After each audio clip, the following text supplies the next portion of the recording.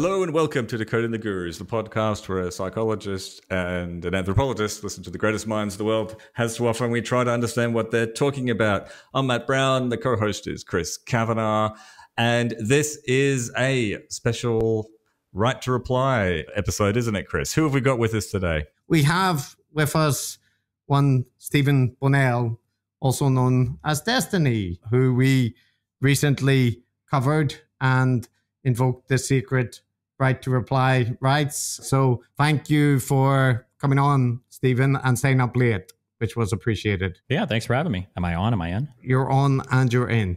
Okay. So typically the way this works, though, to be fair, it's only been invoked about 3 or 4 times because every time we cover people, they're not usually the type of people that respond well to being covered. So, but there technically is a format where we allow people to raise any points of dispute or issues or anything we got wrong or just questions or that kind of thing. And then afterwards move on to more discussion and questions that came up from the stuff that we covered or elsewhere. And in your case, we did get a lot of feedback. You may not know it, but you're quite a controversial figure online. People have opinions.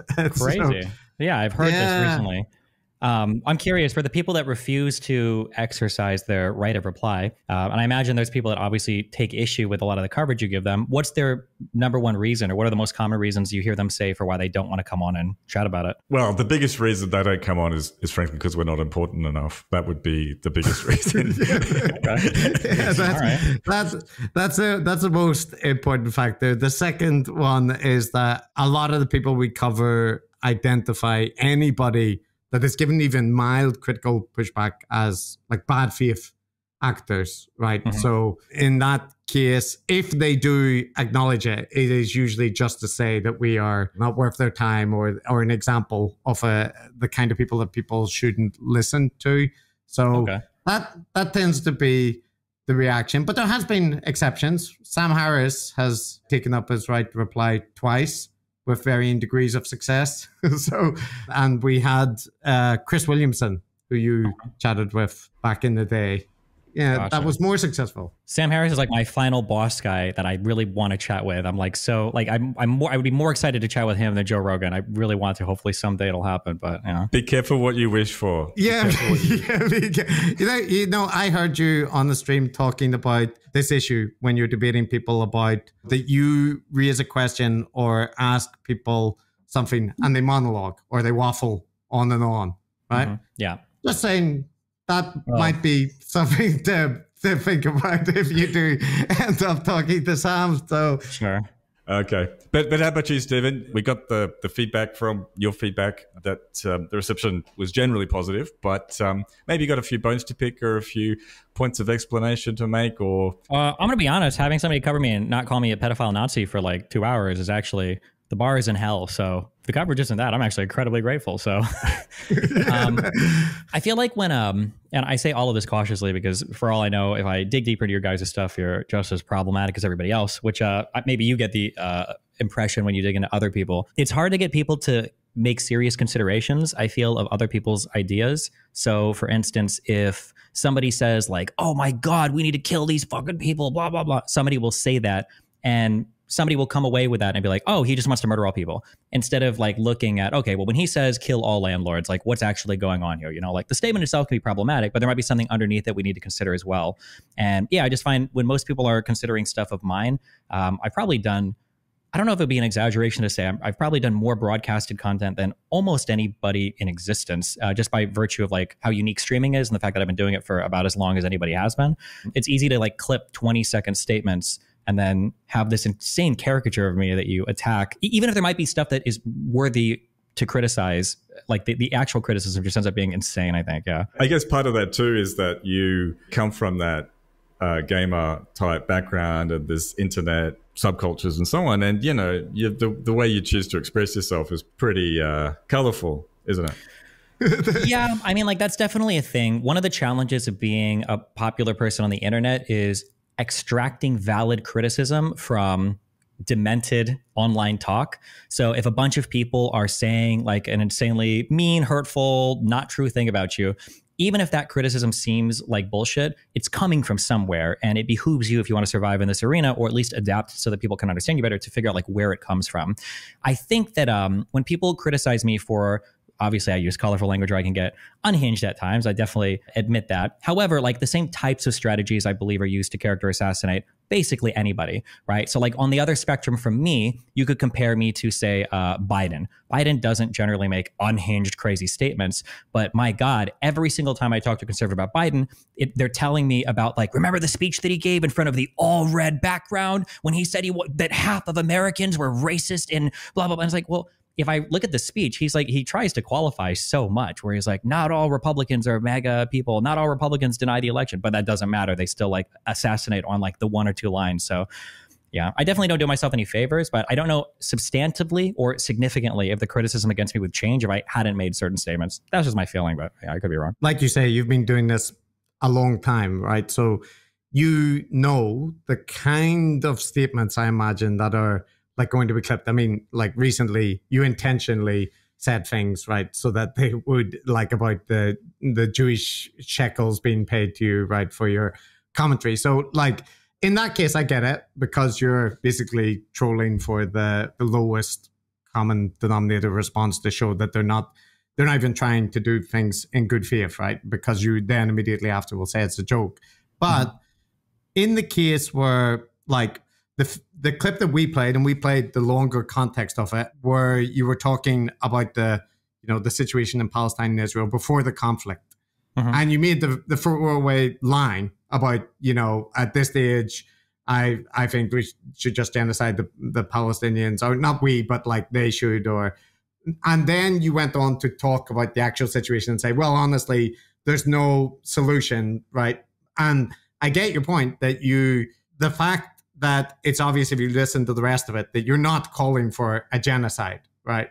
But you saying that, or in general, kind of layering in those hyperbolic or extreme statements, doesn't that make it like easy for people to do, and like it's going to happen? So does it just not matter, or why say them?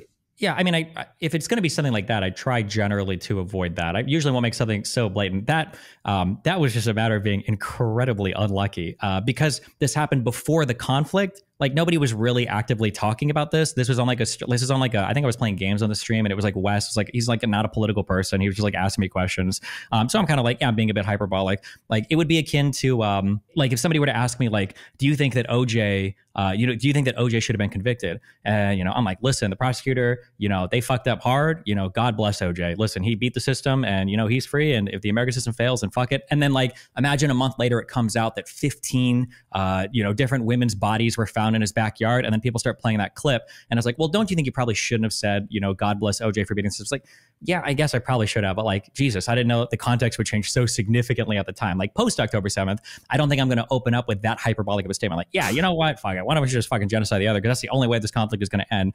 Obviously, because the sensitivity around the topic and the attention is so much higher. So yeah, I mean, like it'll happen. In general, I do try to avoid like the ultra leading hyperbolic statements like that. But yeah, that was just Jesus. Yeah, not good timing on that. Yeah. There's a reason why it took like 2 months, I think, after the conflict began for people to even find that and dig that up and then start like spreading it like I just said it or something. Yeah, that makes sense. So also, wait, can I just say one thing too? Not to say that, and this is always like my biggest issue, somebody could make the argument that hyperbolic rhetoric like that for a variety of reasons is damaging or contributes to like a negative discourse, which is fair. I would argue against it, but that is an argument that can be made. My biggest issue with people is usually just that they're making arguments against these unhinged positions of like, oh, Destiny wants all the Palestinians to be killed. It's like, that's not, I don't think any person wants like every Palestinian to be killed except for the most insanely unhinged people. But yeah, that my issue is usually just that the criticisms are very poor in terms of what they're actually criticizing. Yeah. So I guess like the thing that I'm thinking about is I've seen you in a bunch of content talking about like wanting to provide a more reasonable alternative to like the, a lot of like popular leftist content can be pretty extreme, right? And it's good for people, especially in like online and kind of Twitch and Kick and Rumble and all that, to see just reasonable or like more moderate points of view. But then there is the tendency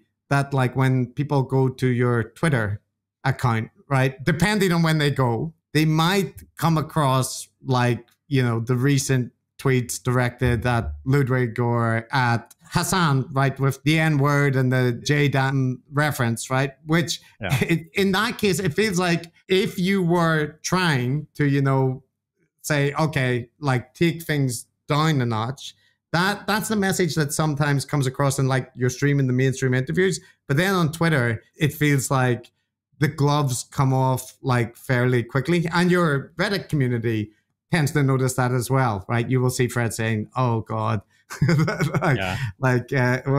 Stephen, why now?" or this kind of thing. So I'm just curious, like in that case, is it intentional or is it an impulse control thing, or what do you? I think we have to disaggregate a few things here. So firstly, on the, when I advocate for like reasonableness or whatever, it's not necessarily like civility, although I think civility can be important too. Like when I say reasonableness, what I mean is just like, I want people to have a thorough understanding of the things they're talking about, like well-informed opinions and the ability to read an entire article for 5 minutes from start to finish, rather than to, eat a headline and then digest that and have your whole opinion develop from, a 20 calorie tweet.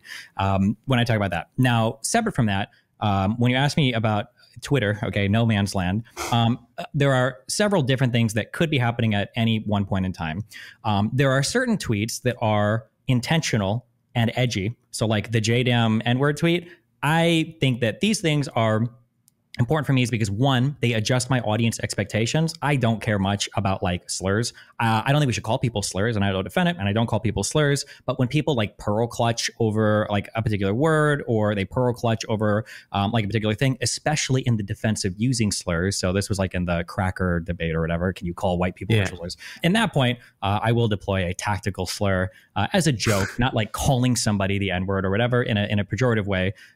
Because it adjusts my audience expectation. It keeps everybody like understanding, well, this is what he thinks about this, and if people don't like it, I can understand why. And then it also like triggers the fuck out of the other people. Now that's separate from, say, when I was fighting with Ludwig, there were a couple issues there. One is I am human and I do make mistakes. There are probably times when I fight with people, and I'm sure I could go through several of these where I go too far. Not even such that I'm being too mean, but that I'm violating principles that even I think I shouldn't be doing. Like these are things that are generally just a mistake. I shouldn't have said this, or I got way too heated or too upset. And then another issue that I have, this is on the strategic side, not the moral side, is because I let so much stuff slide all the time about me, because so many people are saying so many things, when I am like boiling over and I become unhinged, it kind of seems like it comes from nowhere. So even in my own fan base, a lot of people saw me fighting with Ludwig and then invoking Cutie, and they're like, this is like so much just because he tweeted like a meme at you. Like, why?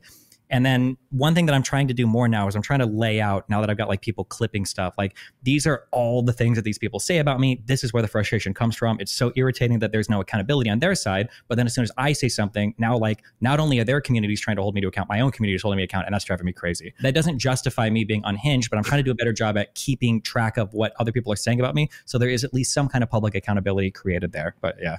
Sorry, that was a lot. Yeah, because that makes sense. And I think in that recent case, it might have also been particularly jarring because you did a stream with Dr. K, right, which was like quite a reflective stream about, the how to, I don't know, better communicate or whatever Dr. K talks about. But then the next day there was the interaction. And like you say, I think the context does matter, but in the case where like, so I think from hearing your explanation that you were referencing that Ludwig and other people will make reference to like your private life and, like past relationships or this kind of thing.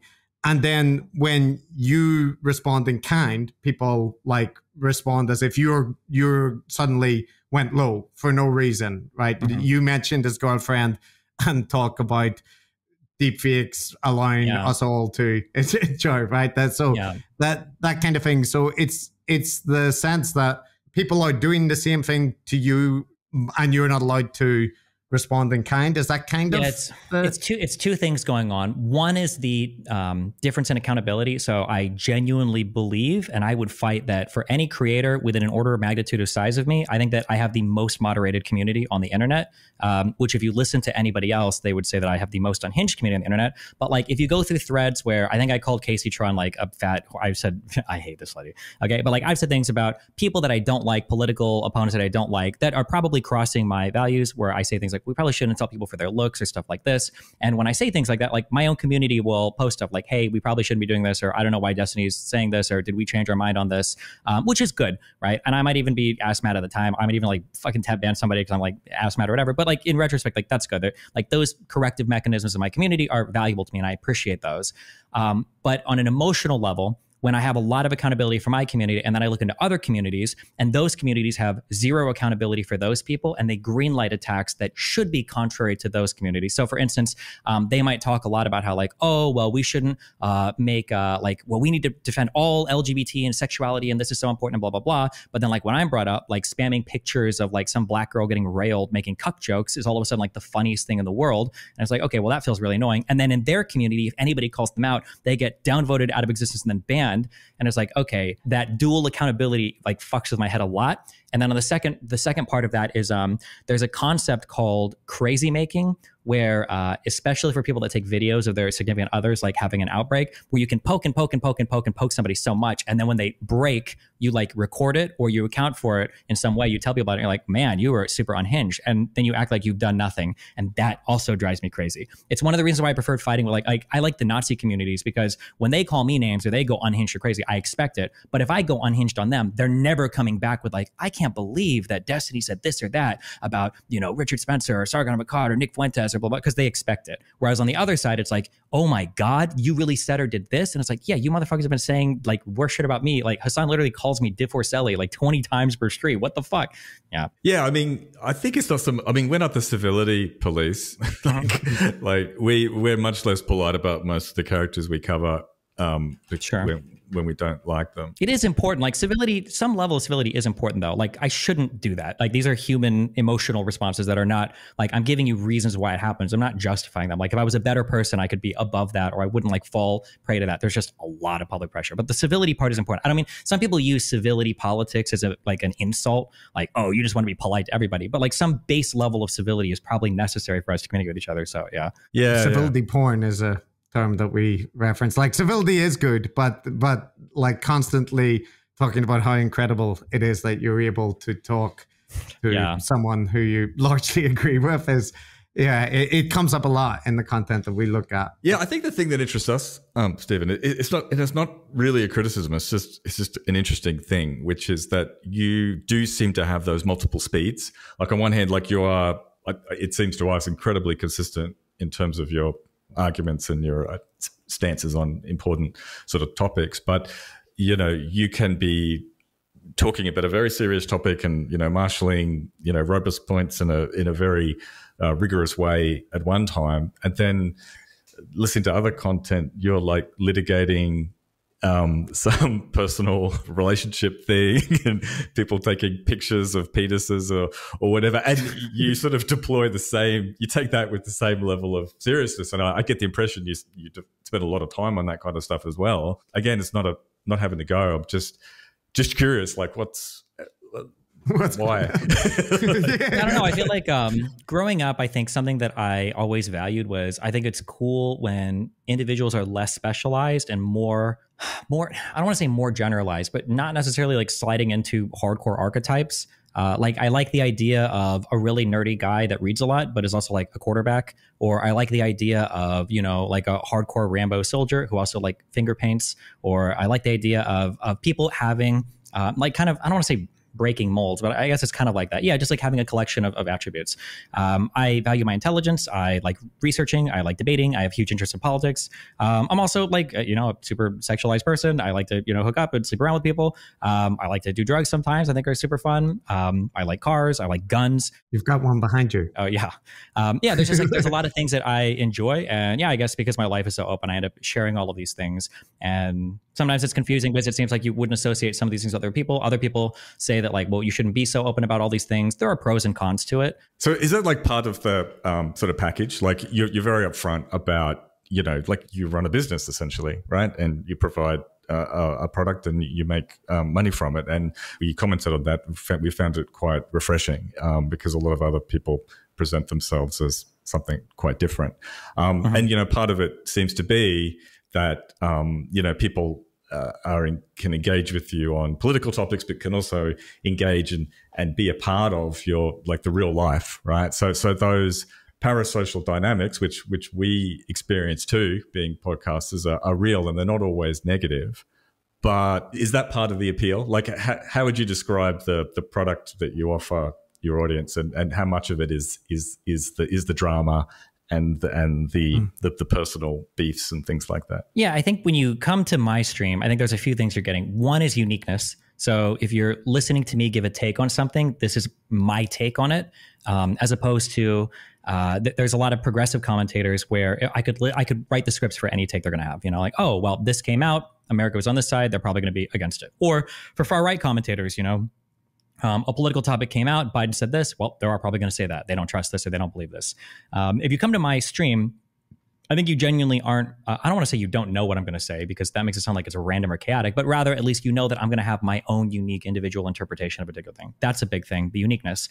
A second thing is, I think the authenticity. I think I hope I come off as a pretty authentic person. Again, there's so much information about me online, aside from even just all of the hours streamed. There's like people try to leak stuff about me or talk about me behind the scenes or whatever. And I think every single thing that has ever been leaked or every single thing that's ever gone has usually gone to show that I'm more or less, if anything, I'm like even more soft or generous in real life. Like sometimes like things I pay people will get leaked and people are like, I can't believe he paid, $5,000 for music for this D&D thing, or I can't believe he's paying this employee like X thousand a month or blah, blah, blah. And yeah, nothing like leaks that's like a surprise to anybody. Something that I said before about like, tweeting a certain thing at Hassan about JDAMs or whatever, and for adjusting audience expectations, is that on the map of where people think I am, if you're genuinely following my stuff, and like on the map of where I actually am, these are basically always overlapping. And I think evidence of this comes out whenever I get into big fights with people. Like I never lose like huge fights that involve like leaking or character attacks, because like my character is basically who I am. Like nothing is ever going to leak that surprises my fan base about like, oh my God, I can't believe he would do this or say that. Because it's like you get what you see and you see what you get. Whereas when I fight with other people, sometimes stuff will leak or things will come out. It's like, wait, what? I can't believe he does this or he does that. And then the evidence for this is when you look at big fights that people get in online. I don't think there's ever been a huge drama that I've been involved in where I've lost subscribers. This has never happened. Other people on the internet might get mad and attack me or get upset or whatever, but generally speaking, except for my big communism split, people usually know exactly where I'm at for everything. So whenever we were looking at your content and looking at the different aspects of it, there were parts of it which mainly were the content dealing with orbiters, right? Which Matt referenced, having a dynamic a little bit like reality TV, because there are big characters, there are people who have slept together, who are now feuding, who might make up, might not. And one thing is just, do you think that comparison is fair? And then the second thing about it is, like, coming from the background that we do, academia, or like a more podcast, the arena area, the notion of like having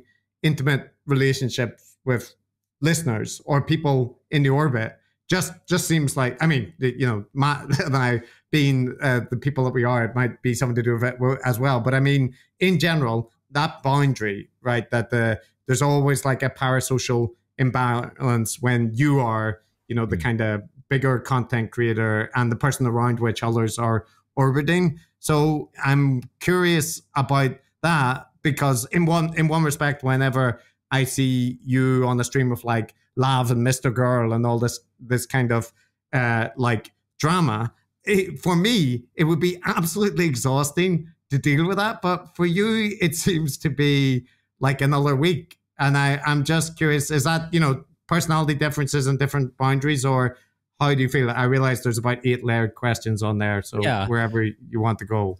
For the first question, it was when you said, is the comparison fair? Do you mean like comparing my stream to like reality TV or? Yeah. Yeah. Yeah. In terms of the orbiter dynamics, not, the debates and that kind of thing. Yeah, I mean, I think it's somewhat fair. I mean, people watch reality TV because it's like the basest form of human drama, right? Like you're seeing people that are doing things that in some ways are entirely relatable, like having romantic, quibbles or having fights with people or disagreements over stuff or crushes on people or whatever. And then in other ways it's totally unrelatable, like it's like people that are larger than life that are doing this, so seeing like Kim Kardashian navigate a relationship is there in some ways you totally relate, and in other ways these are like aliens too. So that's like it's a big captivating thing to witness online.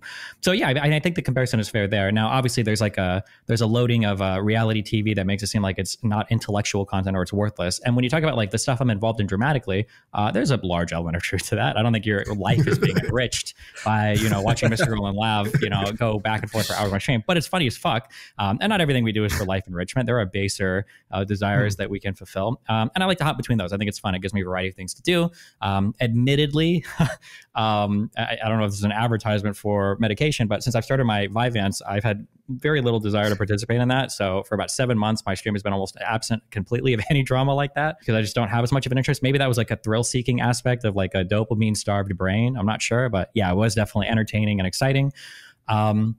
The intimate relationship thing with people in my field, that's a really interesting and challenging question to deal with. So here's an interesting thing. When you're a streamer, depending on the type of streamer you are, your life kind of revolves around your work. So like I'm streaming for, like my goal is to stream for 8 hours a day. I'm doing emails and messages before and after. I might be traveling for podcast appearances, and then I'm doing other stuff relating to upkeep of stream, whether that's management of employees, website, scheduling travel, negotiating like sponsorship, or like there's just a million things, like probably 14 hours a day. And anybody that's ever dated me will complain about this, is like going into work related stuff. So when that's the case, the people that are available to you to date are basically two types of people. It's either fans or it's either colleagues. So you're in an interesting spot because I remember when I moved to California when I was 30, for a couple years on Tinder, I removed all of my social stuff because I just wanted to meet people that didn't know everything about me. That was an interesting and fun experience. And for a while, it was fun to meet somebody and then get to like introduce myself to somebody again. And I'm like, oh, this is interesting. But then there is like this wall that exists between us of like, I don't know how to explain to you that I'm a little bit irritated today because there's a guy online that tweeted about me being a pedophile and he got 20,000 likes and it's just really irritating. Like there's no way to make an ordinary person understand that type of struggle. Or like, yeah, like, listen, this might be crazy, but like just because we appeared in a picture together, there might be people that try to like send you DMs asking you really weird questions or hacking your account because they're trying to get more information about me. Like just ignore that. Like most people can't handle that. So then you go to the other part and you're like, okay, well, now you have fans or you've got colleagues.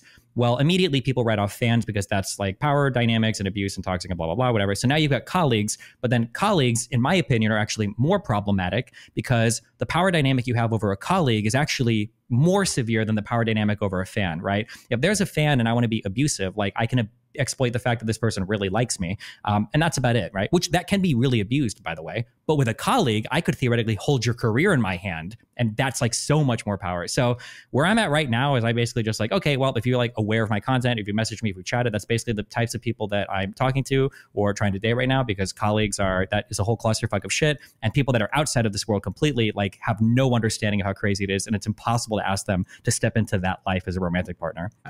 I guess there's a, you can always cut me off whenever I say something too, if you want to ramble for it's actually just percolating in my head about the situation of streamers and their dating life. It's not something that I've considered in great detail, but covering your content did make me think about it more. And this is probably like a little bit tangential, but I think speaks to like a similar sort of issue. Because I would imagine there are very, very devoted fans that, you could tell it would be a problem, right? That there would be an unhealthy aspect that you could exploit from that like one-way relationship. But this is like slightly different. But your audience, I remember seeing somewhere, and it might have been in Mr. Girl's document, so I'll take your assessment of it for the credibility. But it was something about like that your audience has like significant proportion that is kind of male in early 20s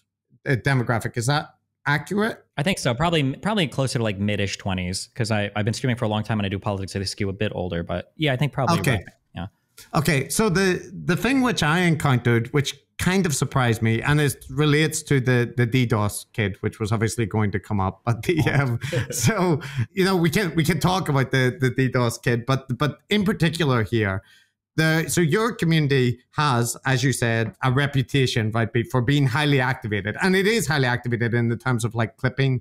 And whenever Ludwig mentioned some event from years ago, people were able to find the clip from an old stream, right, that showed that he was misrepresenting events, right, with throwing the cheese poofs or whatever they are. And that is true, that there is an activated element to it. But I found that whenever we did the episode on you, and on our subreddit and your subreddit, people were discussing the episode and the DDoS kid came up. Some of the people that were talking about that, they were essentially, I find it interesting because I interacted with them and was basically saying, okay, but like, I've heard all the arguments that Stephen's made about the DDoS kid, right? But come on, like, kind of, you can agree that he has these points that he can make, but you don't have to completely accept his reasoning. And the thing that surprised me was that there was a bunch of, yes, there were lots of people that are critical and, have their own point of view, but there were some people who were essentially repeating everything that you said, using the exact same, example to respond and to completely justify it. And that stance, I think you would agree, right? Like, whether or not you agree with you, it is still like quite an extreme stance, right? Probably, yeah. Yeah, for people that aren't aware of the ins and outs, like this is related to the moral legitimacy of potentially murdering someone for interfering with your income. And it, in this case, happens to be like a minor. I would use the word killing, not murdering. It's a little bit less normatively loaded, but okay, sure, yeah. But yeah. So, even in the realms of like moral philosophy version of it, it's still a relatively extreme take. And the thing that kind of surprised me was that there were people that would like kind of regurgitate your take exactly, uncritically. And I know I've heard I think you and other people, other streamers, talk about this dynamic about how that's not what you want to encourage, right? And how when that is happening, when people are just repeating things kind of uncritically, that's a bad dynamic. So the question is, one, about like the extent to which you think that exists in the community, and maybe two, are there ways that you discourage that? Or do you think, that's just, there's always going to be an element of the community which ends up repeating things like uncritically? Yeah, I think both parts of that second statement can be true. That like, there are ways that I try to discourage people from doing that. Like, I'll say like, this is how we should think through this, or I'll try to keep like both, depending on the issue we're going through, I'll try to present both sides of the argument. Where, it's like, well, listen, like, this is my feeling on this, but like, you could also keep this in mind, or we should think about this. Today, I don't know when this episode airs, but today there was the ICC stuff that dropped, where the prosecutor was making a request for a warrant for the arrest of Netanyahu and Gallant, and then the 3 Hamas leaders. Where, like, when I start off by reading this, I'm like, listen, there's going to be a lot of people politically that want a certain outcome from this, but we should see what the prosecutor says before we like dig through his background or anything like that. We should like look at the actual words here in the statement, and we should read this entire thing. So I try to have people at least like keeping in mind the other side, or I try to stress the importance of being able to play devil's advocate, of being able to argue the other side. So hopefully my community is better than most when it comes to representing both sides of an argument, because that's a value that I hold. And if they're going to copy from me, hopefully they copy that. But at the same time, like realistically, there are going to be people that just copy my opinions and uncritically, parrot whatever I say. Now, I would argue that that's better because my opinions are better than other people's opinions, but I mean, their opinions. So hopefully everybody thinks that. You should think you have the best opinions. Otherwise, why would you have a not the best opinion? You should change it to the best one. So yeah, I mean, like in the case where people are copying, I was like, well, fuck it, at least they're copying what I would consider to be a more informed opinion. But yeah, ideally I would want people to be able to explore whatever applied things they're looking at. Like, do I feel this way about healthcare or treating people this particular way? And that's running in concordance with whatever internal values or beliefs they have. Since you mentioned the Israel thing, that's been one of these hot button issues that is controversial, obviously. And you've been perceived as being like a staunch defender, if not an apologist for Israel. So I realize you've just been talking about this. I'm sorry, I haven't seen what you've said, but what do you say about it at the moment? How in light of this ICC development and stuff, do you have criticisms of Israel's conduct in this I think there's a lot of criticisms. I mean, outside the war, I think Israel has made a massive strategic blunder diplomatically and politically when it comes to negotiating a final settlement with the Palestinians. I think that this idea that you can kick the can down the road forever and continue with this capsulized theory of bilateral peace agreements with neighboring Arab states and just ignore the Palestinians forever is absurd. Things like, 2008, things like 2014, Cast-led Protective Edge, things like the Great March of Return in 2018, things like the October 7th attacks, like it's going to continue to happen. It shouldn't really be surprising. Like if you're going to continue to refuse to, approach them with strong, like advocates for peace, like they're going to continue to fight and attack. Like they're not going anywhere. Like that would be stupid to imagine that. I think that Israel has made a massive diplomatic blunder there, especially because Israel is existing under this delusion that there's some peace that can be negotiated with Palestinians that won't be painful. And with every single new permit authorized for every new house, for every single expanded outpost that turns into a settlement, that turns into an additional area C that wants to be annexed, like that price is going to become increasingly painful because it can't just continue on like this. Like the situation is untenable. The status quo doesn't work. So everything relating to the collective delusion that Israel has been under after 67, that they can hold on to the West Bank without penalty is it's absurd on so many different levels. I understand it. I know where it comes from. Same way I would say the Palestinians have their delusions that aren't being held by the world. But I understand where theirs come from as well. Israel is not beyond reproach for sure. But I don't even get to explore those criticisms because most of the pro-Palestinians I argue with are unhinged and delusional. And there aren't many pro-Zionists that I argue with a few of them, but like one was like most of them are from Israel.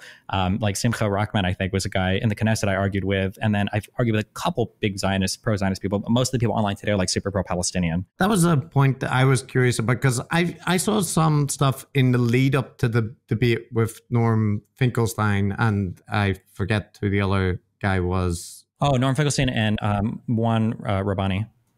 Yes. Yeah. Mm-hmm. And Benny Morris was on your side right now. Yeah. So in the lead up to that, I heard you express like what I would have viewed as positive anticipation. Like, you had some back and forth with Norm, but it sounded like you had hoped that there would be like an exchange and that people would see that maybe in regards like with Benny Morris, that there was some areas of disagreement, right? And then, of course, what happened in that debate, it didn't end up because it was just, insults and trading barbs and kind of completely distinct historical accounts, right? And I was curious about, in that case, so you seemed disappointed that it ended up like that. And did you have a more positive image of Norm Finkelstein before the interaction? Like, were you hoping that it would be more than that, or did you kind of anticipate that was always going to be what it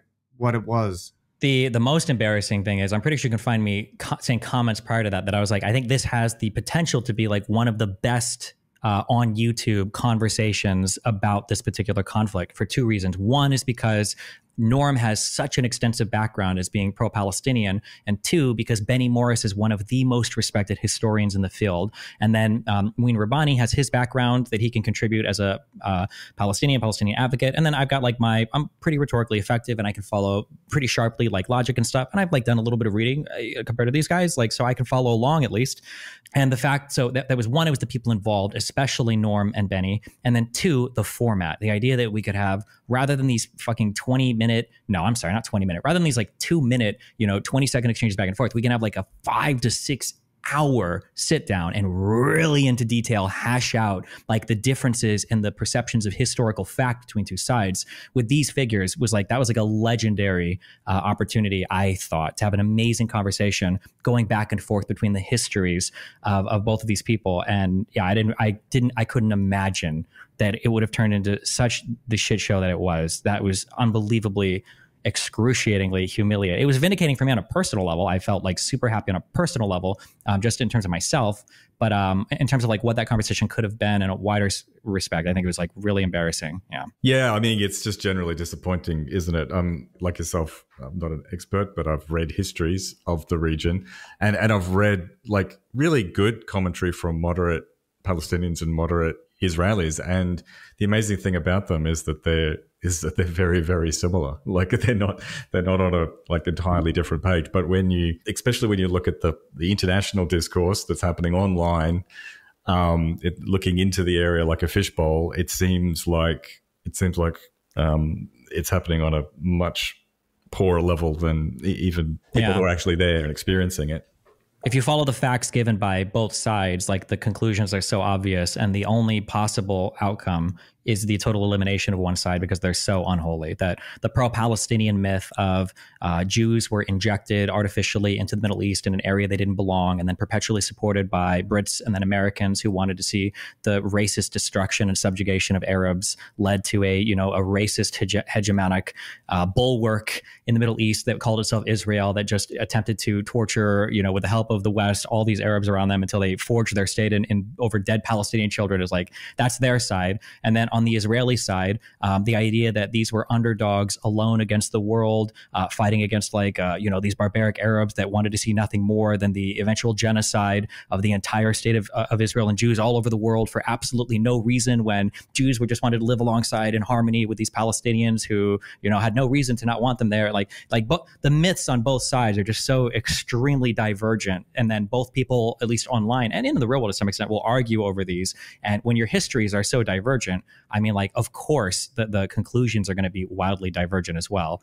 Is there an issue, Stephen, given that one, that, because this topic now is, the current focus in politics, but also on online debates and this kind of thing, that it can become, a kind of content generating topic, right? That what is Nico and Nick Fuentes' position on the Israel-Palestine conflict?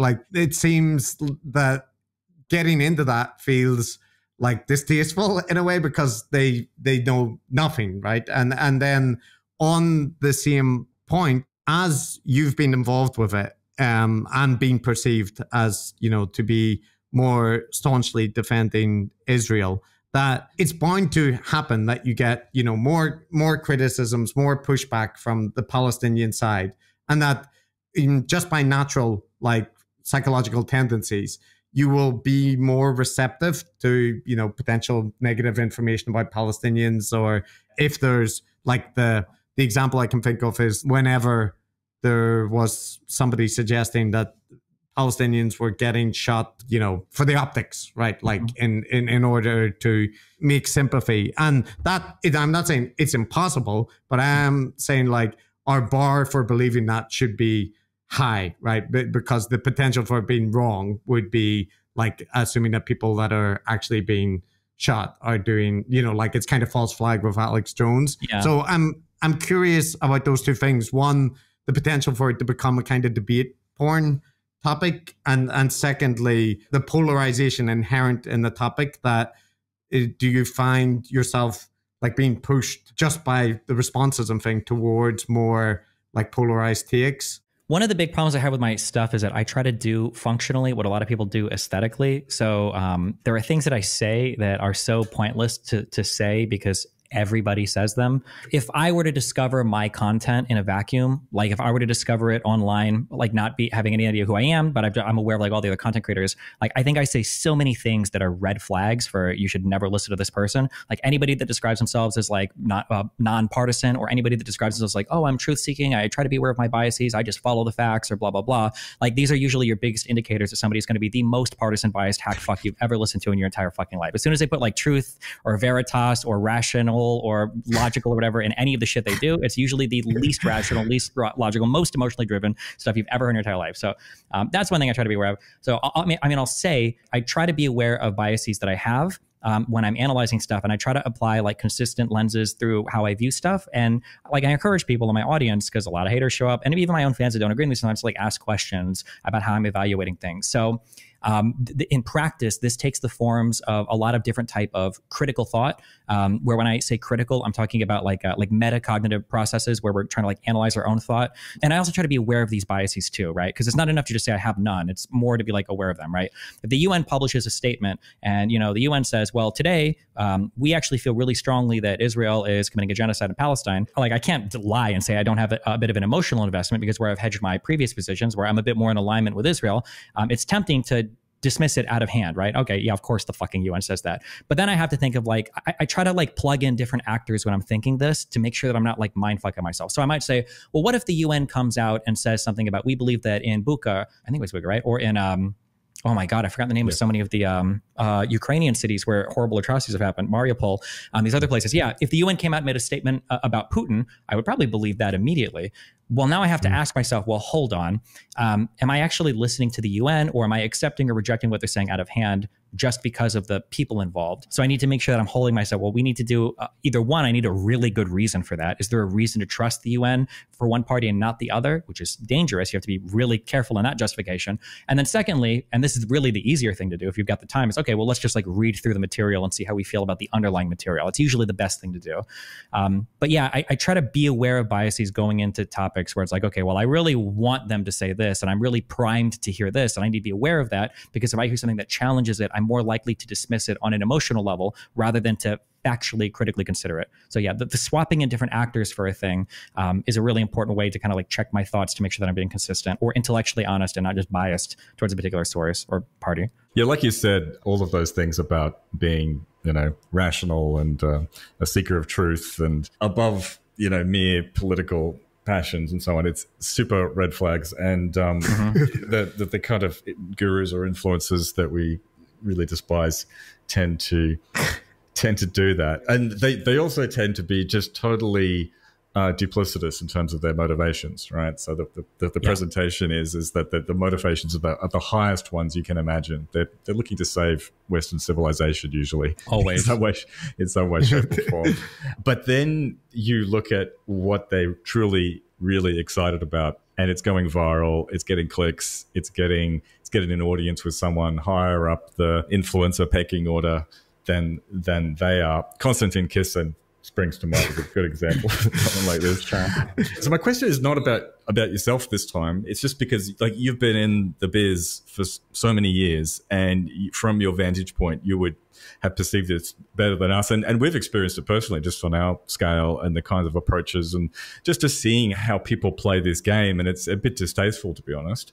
On the other hand, I saw a thing recently where you said, yeah, of course I'm interested in clicks. You know what I mean? I'm a content creator, clicks, I need clicks. So what's your take on this sort of new media internet ecosystem in terms of those unhealthy dynamics? And how do you treat it like a business without selling your soul?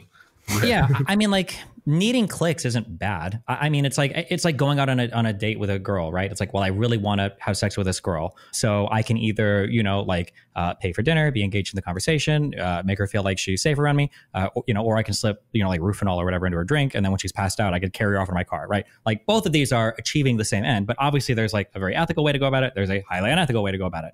I think when it comes to like getting clicks, I think this is actually fundamentally, this goes really deeply into my philosophy. I think for a long time, the left made a big mistake in assuming that we're correct, so we don't have to package any of our stuff. We're just right. And the fact that we're right should be enough for people. And it is absolutely not enough for people. And for a long time, right-leaning content was just so much more human and entertaining than left-leaning content. I don't know if you guys ever listened to talk radio in the United States, but man, if you slip between or flip between like NPR and then you listen to like Michael Savage, Rush Limbaugh, Glenn Beck, like these guys were passionate speakers. They were funny. They were angry. They channeled emotion. And then you go to like the most sterile laboratory speaking on like NPR, and it's just like, ugh, like it's just not entertaining at all. It's funny if you ask like who was the most influential left-leaning educator, for millennials, it was probably Jon Stewart, because he was funny, and that's really important. So when I talk about like needing to fight for clicks, I have to make my stuff I have to be entertaining, and I hope I am entertaining. Like I read stuff, we study a lot. I try not to. I try to never. I don't believe you have to sacrifice the informational part or the educational part for the entertainment. I don't think that has to happen. I think you can make it funny. You just have to like make it human for people. People understand this intuitively when it comes to like classrooms, right? Like nobody would say that I had a really boring teacher, but I had this amazing teacher that got me so interested in a topic, and then say, yeah, but he was an amazing teacher because he misrepresented so much and just made it entertaining. It was no, he made like the facts interesting to you because he was entertaining. He was like so good at that. And that's kind of what I try to do. So like when I say like I need clicks, I can't like afford to just sit on stream for 8 hours and just read a book out loud to my audience. There's going to have to be other types of content that I interweave or other ways that I comment on it or argue with people over it that makes them like more drawn into it. And then hopefully as part of that educational or entertainment process, they're also like becoming more informed on the facts as well. What's the most unethical ways you've seen? What's the worst and most common things? You mean like in terms of like getting a fan base or? Yeah, that's right. I mean, I guess the things that people do, perhaps mostly motivated by just wanting to get a lot of clicks and be popular. Like what does it incentivize them to do? Well, yeah. So I guess in my world, the things that you're looking for are things like so like there's a concept called audience capture, where if you've got a particular audience and wants to hear a particular thing, that's the thing that you're more likely to feed them. And you're not doing that out of any principled obligation to a thing. You're doing it because you know that there's a big reward there. So people that co-sign others' opinions or people that form alliances with certain communities or people that carry water for certain people just because they know it'll get them clicks, or people that this gets more into the sterile, like, I don't know, prop logic or philosophy analysis, but like people that engage in like bad argumentation. So when somebody's willing to make really strong claims with really high levels of conviction about things that they have no research about or no evidence of, but they know there's a big social reward for them. Like, I think that these are probably some of the worst things driving online content today, depending on the circle you're in. Do you know who Ryan Long is? And they do the Boys cast. It's Ryan Long and another guy. Like, I know them. You know the guys that did the woke people are like far right people. That little Nazis, those guys. Yeah. Okay. So the first time I went on their show, I think I was getting a lot of attention relating to the Rittenhouse stuff because I felt really strongly that Rittenhouse acted in self-defense, and their audience loved me. And they said I was like the most reasonable liberal ever anywhere. They were really appreciative of like the perspective that I brought, and they, you know, really just liked the fact that I was a reasonable liberal. The last time I was on the show, I was highly critical of Donald Trump, and they fucking hated me. It was so much. I don't know. I don't know if you saw any comments about, oh my God, it was like brutal. But like that idea of like, one thing I could do, there are ways where when I talk to certain people, I could only show certain opinions. And I know that would garner me a whole bunch more like clicks and respect and desirability from those communities. And there are certain topics that I know I could stay away from that wouldn't get me in as much heat with different communities. And when I see people making decisions like that, like people are just molding themselves to the audience rather than trying to guide the audience to some better place. And I don't like that. I think that's incredibly damaging. I think it's also incredibly damaging, even more so because they present themselves as doing something different, right? Like if Project Veritas was called Project Partisan, I'd have no problem with what they do, right? Okay, yeah, you guys just like you push a certain political opinion, that's fine. But it's annoying when all these fuckers, try to operate under the aesthetic of truth and logic and reason. And it's like, okay, well, Jesus Christ, like you haven't even read these indictments that you've talked about for 3 months, or you're supposed to be educated in this particular thing. You haven't even read this like paper that everybody's talking about. Like, how do you have any information on this? Like clearly, your commitment to logic and reason aren't there. You're just like farming an audience for clicks and destroying the discourse while you're doing so. I'm going to give you credit, Stephen, as well, that one thing that I find very annoying, especially in the context that we look at, is like with someone like Jordan Peterson or discussing with Sam Harris, there is the whole thing that you encountered with Jordan Peterson that you've talked about, the constellation of right-wing, like kind of global warming is conspiracy concocted by the WEF and Trump was, the voting machines, maybe they weren't tampered with, but there was all of it kind of connects in together. But you could have a conversation with Jordan Peterson where you veer away from those topics and you mainly talk about polarization and talk about, the psychological issues with liberals,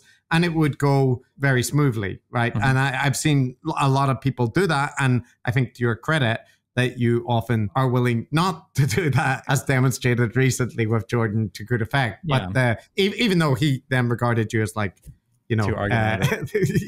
Too argumentative. But what you talked about in regards, the left being more effective at making its content entertaining or like rhetorically effective, right, and engaging. Isn't there the issue that if you optimize for that you create Hassan and BreadTube? Like where you just get a flip side where there's a lot of rhetoric, a lot of like strong personalities and, demonizing out groups. And that can appeal in the same way and package a message effectively.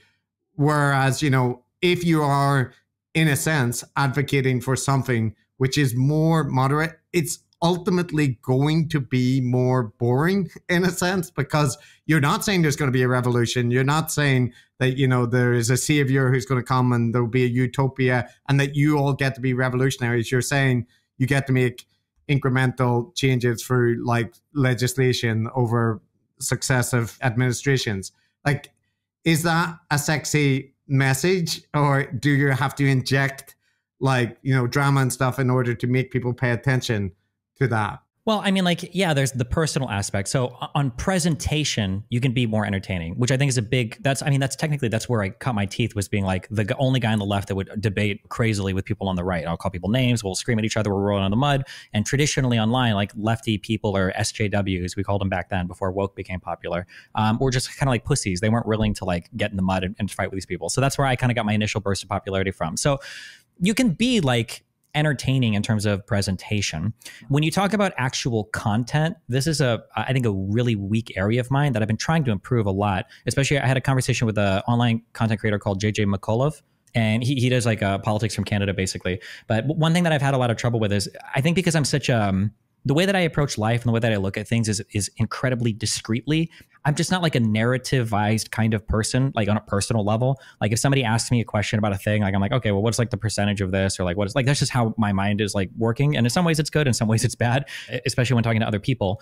But when I come online, I have my intellectual demeanor is to just nitpick endlessly. So if somebody gives me like, well, these are all the reasons why I like Donald Trump. And it's like, oh, really? Well, what can you say about his legislation? Oh, jack shit. Oh, he did deficit spending. Oh, fuck you. Oh, his foreign policy sucked. You're retarded. Like, I'll just say like, I'll go on these things. And at the end of the day, it can be good rhetorically in some ways, in that, well, hopefully I make the other person look bad, or I make him look dumb, or his fans feel like embarrassed that he couldn't respond to these things, etc. Oh, whatever.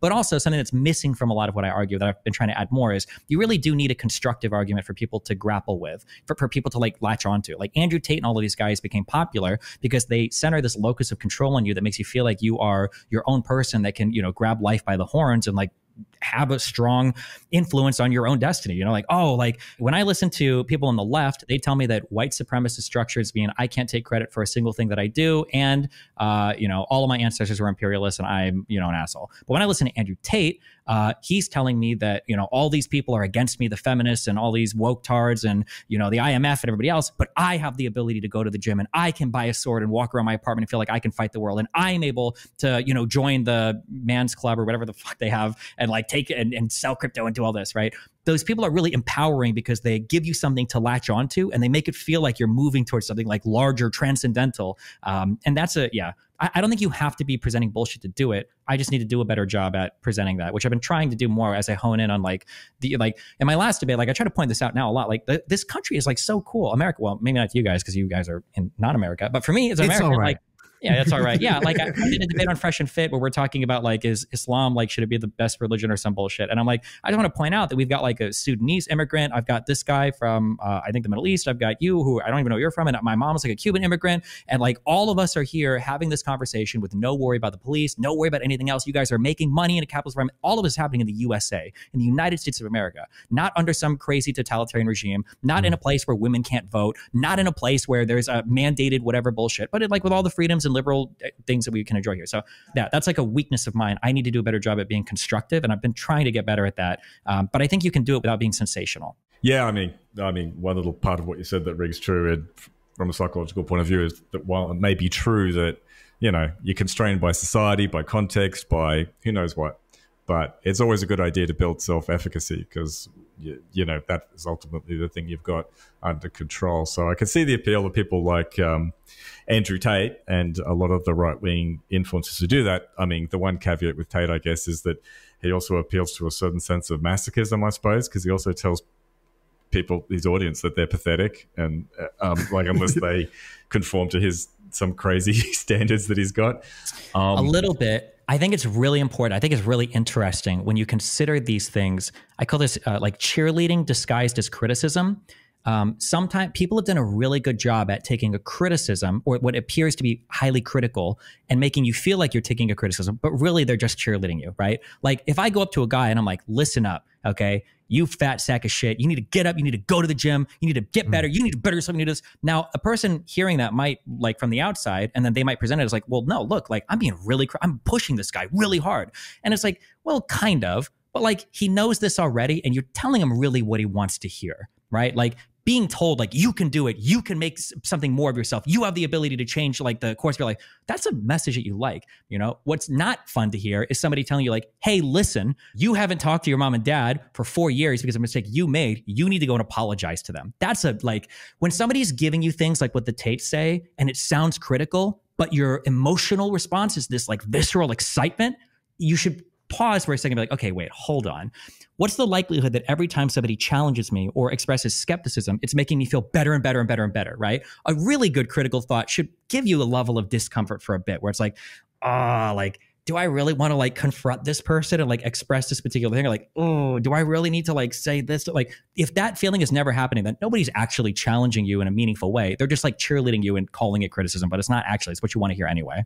From the content that we look at, we see that dynamic play out a lot, but there's another aspect to it where, yes, it can be presented as, you know, like the situation you're in now is like kind of shit, but there is a path out, right? You know, like that's kind of being presented. But there's also this aspect where the guru people that we cover, they engage of one or two ways, or they can do both of this. And one is to like big up their audience, talk about how they're, you know, the kind of people that care about injustices in the world. They're people fighting back about, you know, the real issues in society and so on. And then there's the kind of negging side, which is like, most people don't understand this. And, you know, you're all not going to get this. But if you do, you're going to be, you know, on the first step to getting to the right space. So there's like this kind of negging aspect of, you know, you could be better if you just were able to put in the effort. And that can sometimes also take the form, and this applies to your neck of the woods, that when you're telling your audience, like, you know, via the people that you discipline on streams, like, okay, you think better, fuck off, right? You then kind of let people know what behavior will be rewarded and not. And we saw like Eric Weinstein do this with his audience, where he was getting criticism from people like us and other people. And he went on his Discord and kind of said, you know, if you guys don't do a better job of, you know, kind of policing the kind of criticism that is appearing in this Discord, I might have to pull back, you know, and just not interact as much. And it felt like, oh, that's because you could see the people were, you know, really invested in him, you know, taking part. So yeah, it's just there's a lot of ways to manipulate people, like through combining negative and positive, like messaging. Yeah, for sure. None of it is necessarily bad. It's just the application of all of these things is so important. It's why when I debate people, I like always try to push for examples, and I always try to give examples myself, because you can get people that can lay out a lot of theory next to each other and be in complete harmony, where it's like, I think that we need to stop the indoctrination of children.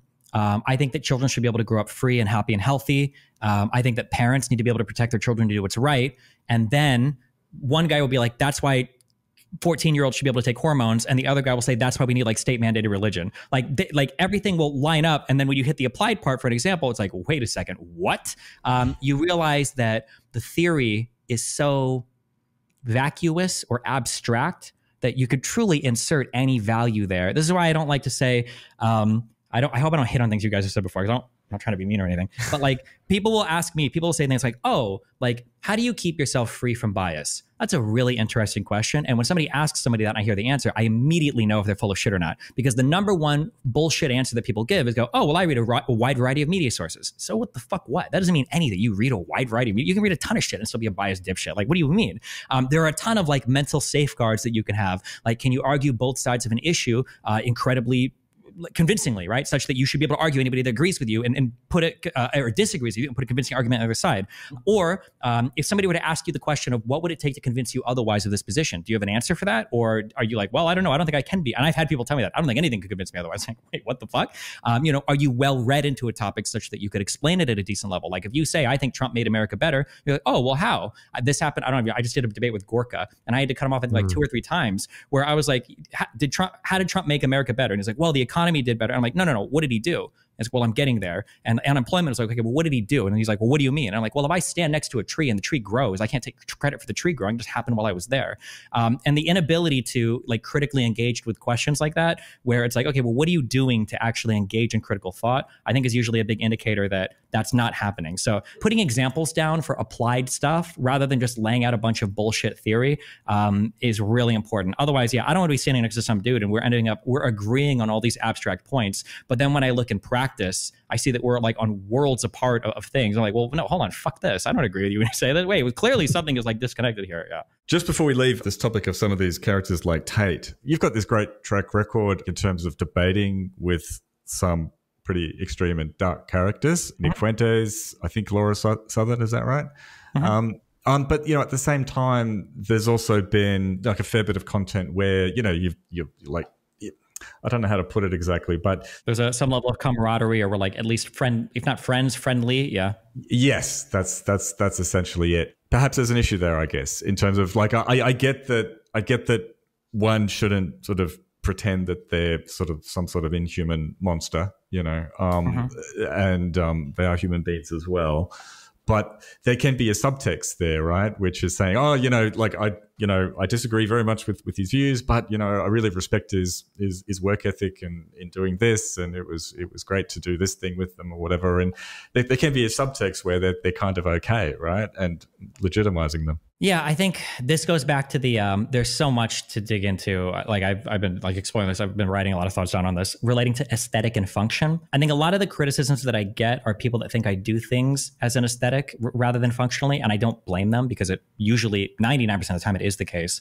When I started getting into political debate in 2016, my style was very brutal. Like the goal of me was to make your political idol look like an uninformed buffoon, and then that's how I would pull people over to my side. They would email me and they'd go like, "Man, like I really like this guy," and then I saw him like flounder so hard in this debate and I felt kind of dumb, so I started watching blah blah blah.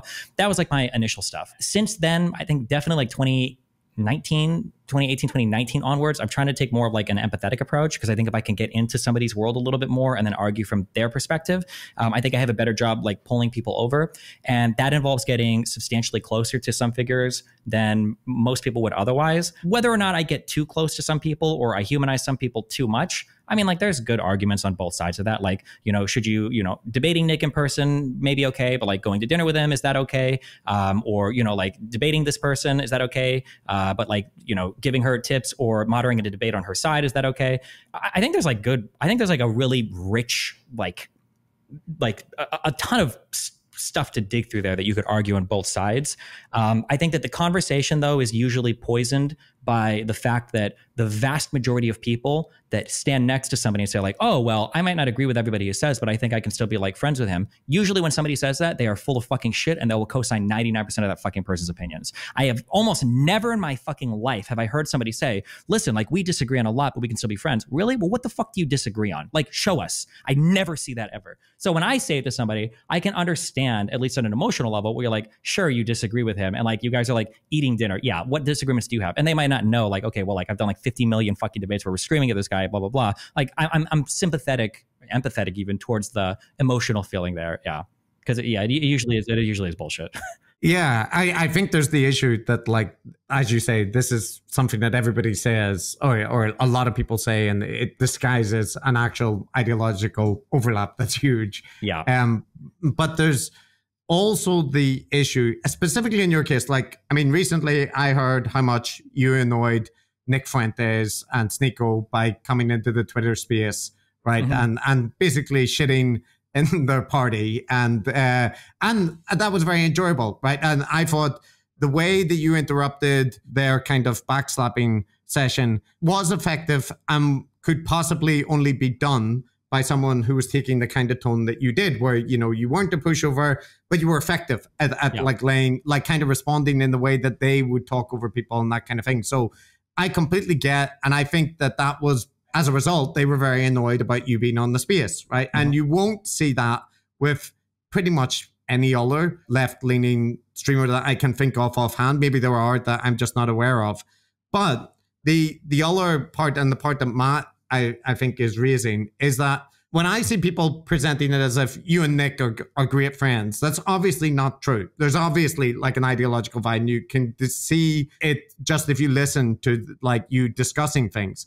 But then when you hear you and Nick interacting about things like content creation, right? And talking about his community and how, you know, he's got a political movement, which he's taking steps, or Lauren Southern is making documentaries. She's got a good work ethic and that kind of thing. And that does then end up like feeling like, well, but Nick Fuentes at heart is an anti-Semitic, pro-theocracy, ethno-nationalist, right? So like people are correct when they're like his community building and stuff is to build a community which deserves disdain in a way, like because it's a hateful community. And I guess in that respect, you know, like you say, there's perfectly good arguments on both sides about the way to respond to that. But do you see much effect from when you engage in those? Because there's going to be the effect that like it's content generating, it generates drama, and it gets attention in that respect.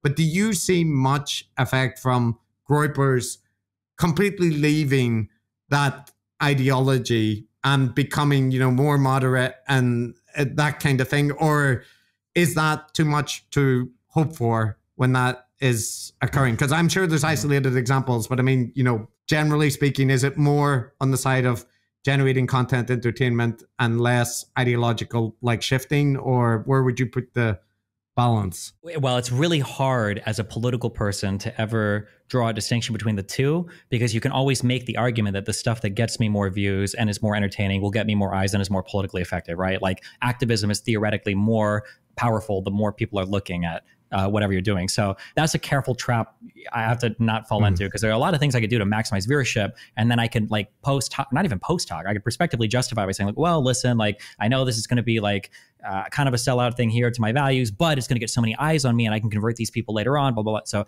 it is possible to bullshit yourself that way. I would say that when I'm looking at doing things with other people, there are two things going on. One is, I don't know if I'm changing my mind on this. I get attacked by so many people. It's pissing me off. But like, I try to give people credit where credit is due, regardless, because like Hassan is a workhorse. He works a fuck ton. He's really good at networking. And I try to give people credit where credit is due, so that when my criticisms come across to people that are more familiar with my stuff, it gives me a lot of credibility. Like one of the reasons why I can step into those spaces with Tate and Sneeko and have that Twitter call where I eviscerate these guys is because there are so many criticisms that you cannot make of me. Like you can't say I'm scared of being in these spaces. I've been on shows with all these people. You can't say that I run from challenging conversations. Tate runs for me. He's blocked me on Twitter. You can't say that I'm not capable of hanging in these types of communities. I will be in here and deal it as much as any of these guys can, right? The credibility building and the fact that I'm willing to give people props where they have it, I think makes it so that when I do make my criticisms, they stick a lot harder to people that are undecidedly in these communities and to people on the other side. It allows me to, when I do convert people, they stick a lot harder because they didn't just hear like one good argument I said or one convincing thing. There's like a whole host of like, I'll give people props when they deserve them and I'll attack them when they deserve them. So if you're coming over to me, it's because you've heard like a comprehensive criticism of a person, not just one thing that stuck well. And then I think it allows me to penetrate into some communities better, although it's hard to see it sometimes because people will still shout at me with the same things, because people are willing to give me that credibility. I don't come across as like some outsider, some woke scold who's coming in to fight with those communities. Yeah. Yeah. But the credibility thing is hard. It's really hard to measure because, I mean, personally, I could just justify all sorts of horrible behavior. Like some people, because you could listen to me, like I just gave that thing on, I just said, well, here's the theory, but the application would be way different. Somebody could be listening and say, well, hold on, Destiny. You just said you hated when people do that. Now you just gave the theory of building credibility. But what about when you say build credibility, that could be giving credit or criticism to a single person, but it could also be like saying the N-word on Twitter to gain credibility. Like, where does that start or stop, right? It's really hard in my mind to balance all this out because there are competing interests on both sides where it's like, well, what is too much? And like, what am I doing that's just self-aggrandizing under the guise of like political effectiveness versus like what's actually politically effective, but also benefits me at the same time. And I'm not trying to play too much into that. Like, yeah, it's difficult to balance all of that out. So I'm like public about it. I talk about a lot of it because it's really challenging. I'm not doing this behind the scenes or secretly in some fucking room. Like these are issues that I wrestle with on stream, in writing, on Twitter, like, you know, almost every day, depending on what arc we're in. Yeah. Yeah. No, I appreciate that. I think ultimately people have got to make their own mind up because anyone can say that they've got these motivations, they've got these intentions. I mean, you know, we've got our own set of things that we proclaim, whether or not one should be believed. I mean, I guess you just have to make your own mind up. That is, people listening. If the one thing where we are on the same page is like we will always hand it to the characters we cover. Peterson. Yeah, even when we really, really don't like them, just on principle, because I think it destroys credibility to pretend that they can't do anything good when they clearly have got at least this one or two things right. And if you want your other ones to land, then you need to do that. Yeah. You also open yourself up to very scary attacks to where cognitive dissonance only works insofar as when you're cognitively dissonant, you can change your mind about a thing to be more in line with reality, or you can change the way you perceive reality or change the reality in front of you. And oftentimes the reason why we can change how we perceive reality is because you're not usually tested on a lot of the social things that people try to lie to you about. But the further that gets away from the truth, the more of a mind fuck it's going to be when somebody's confronted with it. So like for my case, like if you've listened to things about me on the internet, I'm a racist, pedophile, Nazi Wikipedia reader who's like, you know, screams slurs all the time and is an idiot, right? And the caricature of me that's built up is such that if I'm ever put in front of an audience and given the opportunity to like have a debate or well-reasoned discussion, there are a lot of people that I will pull immediately that will email me and they'll be like, holy shit, I saw like a full thing of you for the first time and it was completely not what I was expecting. I was like, well, yeah. But the issue there is there's a gambit that's being played on the other side where it's like, well, if I demonize this person enough, hopefully nobody checks his stuff out. But holy shit, if they ever look at it, they're going to see that the reality versus the expectation are wildly divergent. And it's a risky game to play sometimes, but it depends on how well you can perpetuate the exclusion of that particular figure. Yeah? On that kind of subject. So you mentioned a couple of like the, you know, controversial takes and whatnot that are often cited with you. And we raised the DDoS kid earlier, the N-word usage, right? And I think one point is that your positions to us when we were looking for the things were clear. You know, you tried to emphasize this point that you are trying to make your position understandable, whether or not you agree with it, that it's upfront and there. And that is the case that both Matt and I felt when looking at your content. But on that regard, it also felt like there are times where you may have taken a stance and are now like, that is my stance and I will defend it until like the end of time, right? And the example, the DDoS kid is a good one.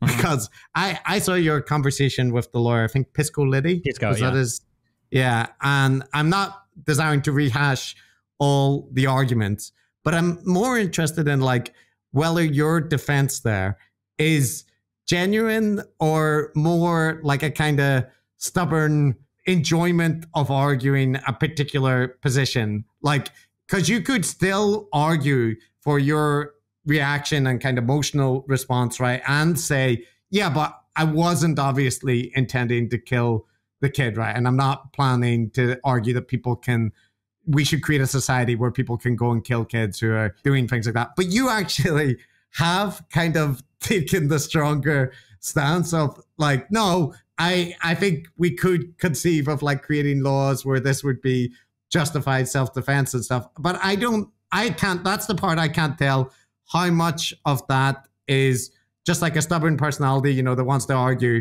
a position you've taken out, a little bit trolling, or you really sincerely believe that, like, you know, that is completely justified. Yeah, I think it's hard to extract the general principle from the particular arrangement because it is so inhuman or unrelatable. Like, okay, well, you're a streamer, especially because people might think that like, okay, well, 12 years ago, you're a multimillionaire streamer living a luxurious lifestyle, blah, blah, blah. Like my life situation was a lot different back then. I think I was into my second year maybe of streaming. I'd have to go and check when the particular DDoS stuff was. I think it was my second year of streaming. So like the income was not super ironed out. Like I was not anywhere near like an ultra wealthy person. Like I had a newborn child with a girlfriend that I had a lot of issues with. I had to maintain 2 separate residences at all time because we couldn't live. Like there was a lot of stress related to that about moving around and streaming all the time. And then I've got a dude that's basically nuking my income for fun the entire time. So that was the context. Now that doesn't necessarily make okay or make not okay the general principle, but just like the backdrop is a bit different. Like if somebody like the sympathy for a millionaire having financial issues is very, very, very low, which I'm aware of. I don't usually talk about, I mean, I don't have financial issues now, but I wouldn't talk about that like that because it's like so disconnected. People can't even imagine you like having the audacity to complain about that ugly. And the issue when it comes to defensive stuff like that is I feel like whatever rule that you craft, I feel like you, on the extremes, I think you run into very crazy stuff on both sides, and it's very hard to figure out where your limiting principle should be. I think that when you look at the DDoS stuff, it seems like the general rule I'm crafting is that, like, if somebody is taking steps to destroy your income and the police are unwilling to engage, then should you be able to enact, physical violence against this person up to, extermination, up to killing, up to murder or killing this person, right? That sounds pretty unhinged on its own. And then we could start crafting a whole bunch of examples where it's even more potentially unhinged. What if you're a bird watcher every day and a guy, drives by with a certain car that's causing birds not to park on trees outside your house and you can't make money more? Can you kill this person when they drive by? Like, we can think of a lot of scenarios where it's like, okay, well, hold on. What could your limiting principle here possibly be? You don't have a First Amendment protected right to the fucking internet. What if it was a lazy worker that was fucking with your connection because he just didn't do his job well? Can you go and kill the lazy? Like, there's a ton of ways you can test that, and I understand that, absolutely. But here's the but. I think that socially speaking, okay, there are people from San Francisco that are pumping their fists in the air. Okay, socially speaking, I think that in some places we've gone too far in the other way, where it's like, well, property is never worth life, and you see in some of these cities where it's like you shouldn't be able to kill shoplifters or attack shoplifters or whatever, and now you've got like these mass retail thefts, or you've got people who just like walk through stores taking everything and walk out because it's never worth it to attack a human over stealing things, or more like pressingly, you had like the whole BLM protest riot stuff where, okay, sure, there might be hundreds of millions or billions of dollars worth of damage caused in certain neighborhoods, but they're protesting where they cause. You don't have a right to defend your property. It's never worth it to kill a person for property, et cetera, et cetera. And in my mind, I feel like that's a bit of playing out like the other end of what that looks like. And I feel like we have seen that. I acknowledge that my position definitely comes across as like pretty extreme. When you start to get to the like limits of it, I definitely acknowledge that. I do think that there are people that would agree with my position, not in the extreme, that like we can easily think of a million examples of like, well, let's say that you're a sole earner and you've got like a sick wife and you can't go to work because a guy decides that he wants to set up shop on your driveway and he's not going to let you out. Eventually people are like, well, fuck it, you should be able to run him over. This is insane. You don't want your family to suffer, right? But like, yeah, I think that both sides of that get really weird. When you talk about like self-defense or a person's right to infringe on you in like non-material ways where they're not like actually attacking you, I think it looks really unhinged on both sides. So my opinions are genuine, but I do acknowledge that like it can look crazy on my end. And like anytime self-defense comes up, Peace goes in my chat, like saying like, oh, here he is, Destiny's about to give his unhinged fucking takes on this bullshit. And anytime we're watching videos of shoplifting, I'm like, here it is. This is the world that Pisco wants, where this old lady's going to get robbed and she can't do anything because she's not strong enough to wrestle into the ground, so she can't shoot him. And Pisco's right. Yeah, it's a rough issue, but I understand why people think that my takes are a little bit wacky, but I'm not like advocating for the murder of everybody. That's a tough one. Okay. Yeah. Well, Chris, I think you got your answer. That was a good answer. Yeah.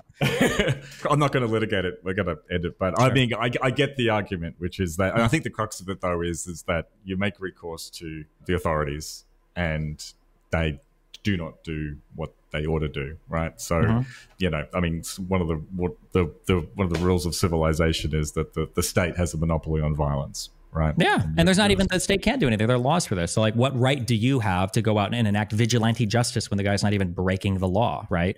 And what possible doors are you opening up for anybody to kill somebody because they're doing, what about somebody who's contributing to spiritual decay by kissing their boyfriend as a guy and doing gay stuff? Like, should you be able to kill this? But like, yeah, I understand it. Yeah. It's for sure. It's a fun philosophical question. I'm glad you didn't have to kill the kid. Glad the kid is still going. You should invite him on, for the podcast. Just like it would be interesting to see how he thinks about it. Maybe he's very grateful that. But I guess all of the points that you raised are completely, basically what I would have anticipated. But it's the one which just seems surprising to me is that a simple like step back to. What you said there is all raising the different perspectives you can take and how there could be reasonable objections and there are issues, if you try to apply this rule and stuff. But what you didn't say is like, yeah, and I realized that I reacted emotionally in that case and I'm not, like I talked about the potential, how we could go to the house of the kid and the father and that kind of thing. But that was just blowing off steam. right? And I'm I don't know. I don't know if the role of the principal there should be. I don't have that feeling. It's just an emotional. Fuck those guys. Okay, listen, I don't know, man.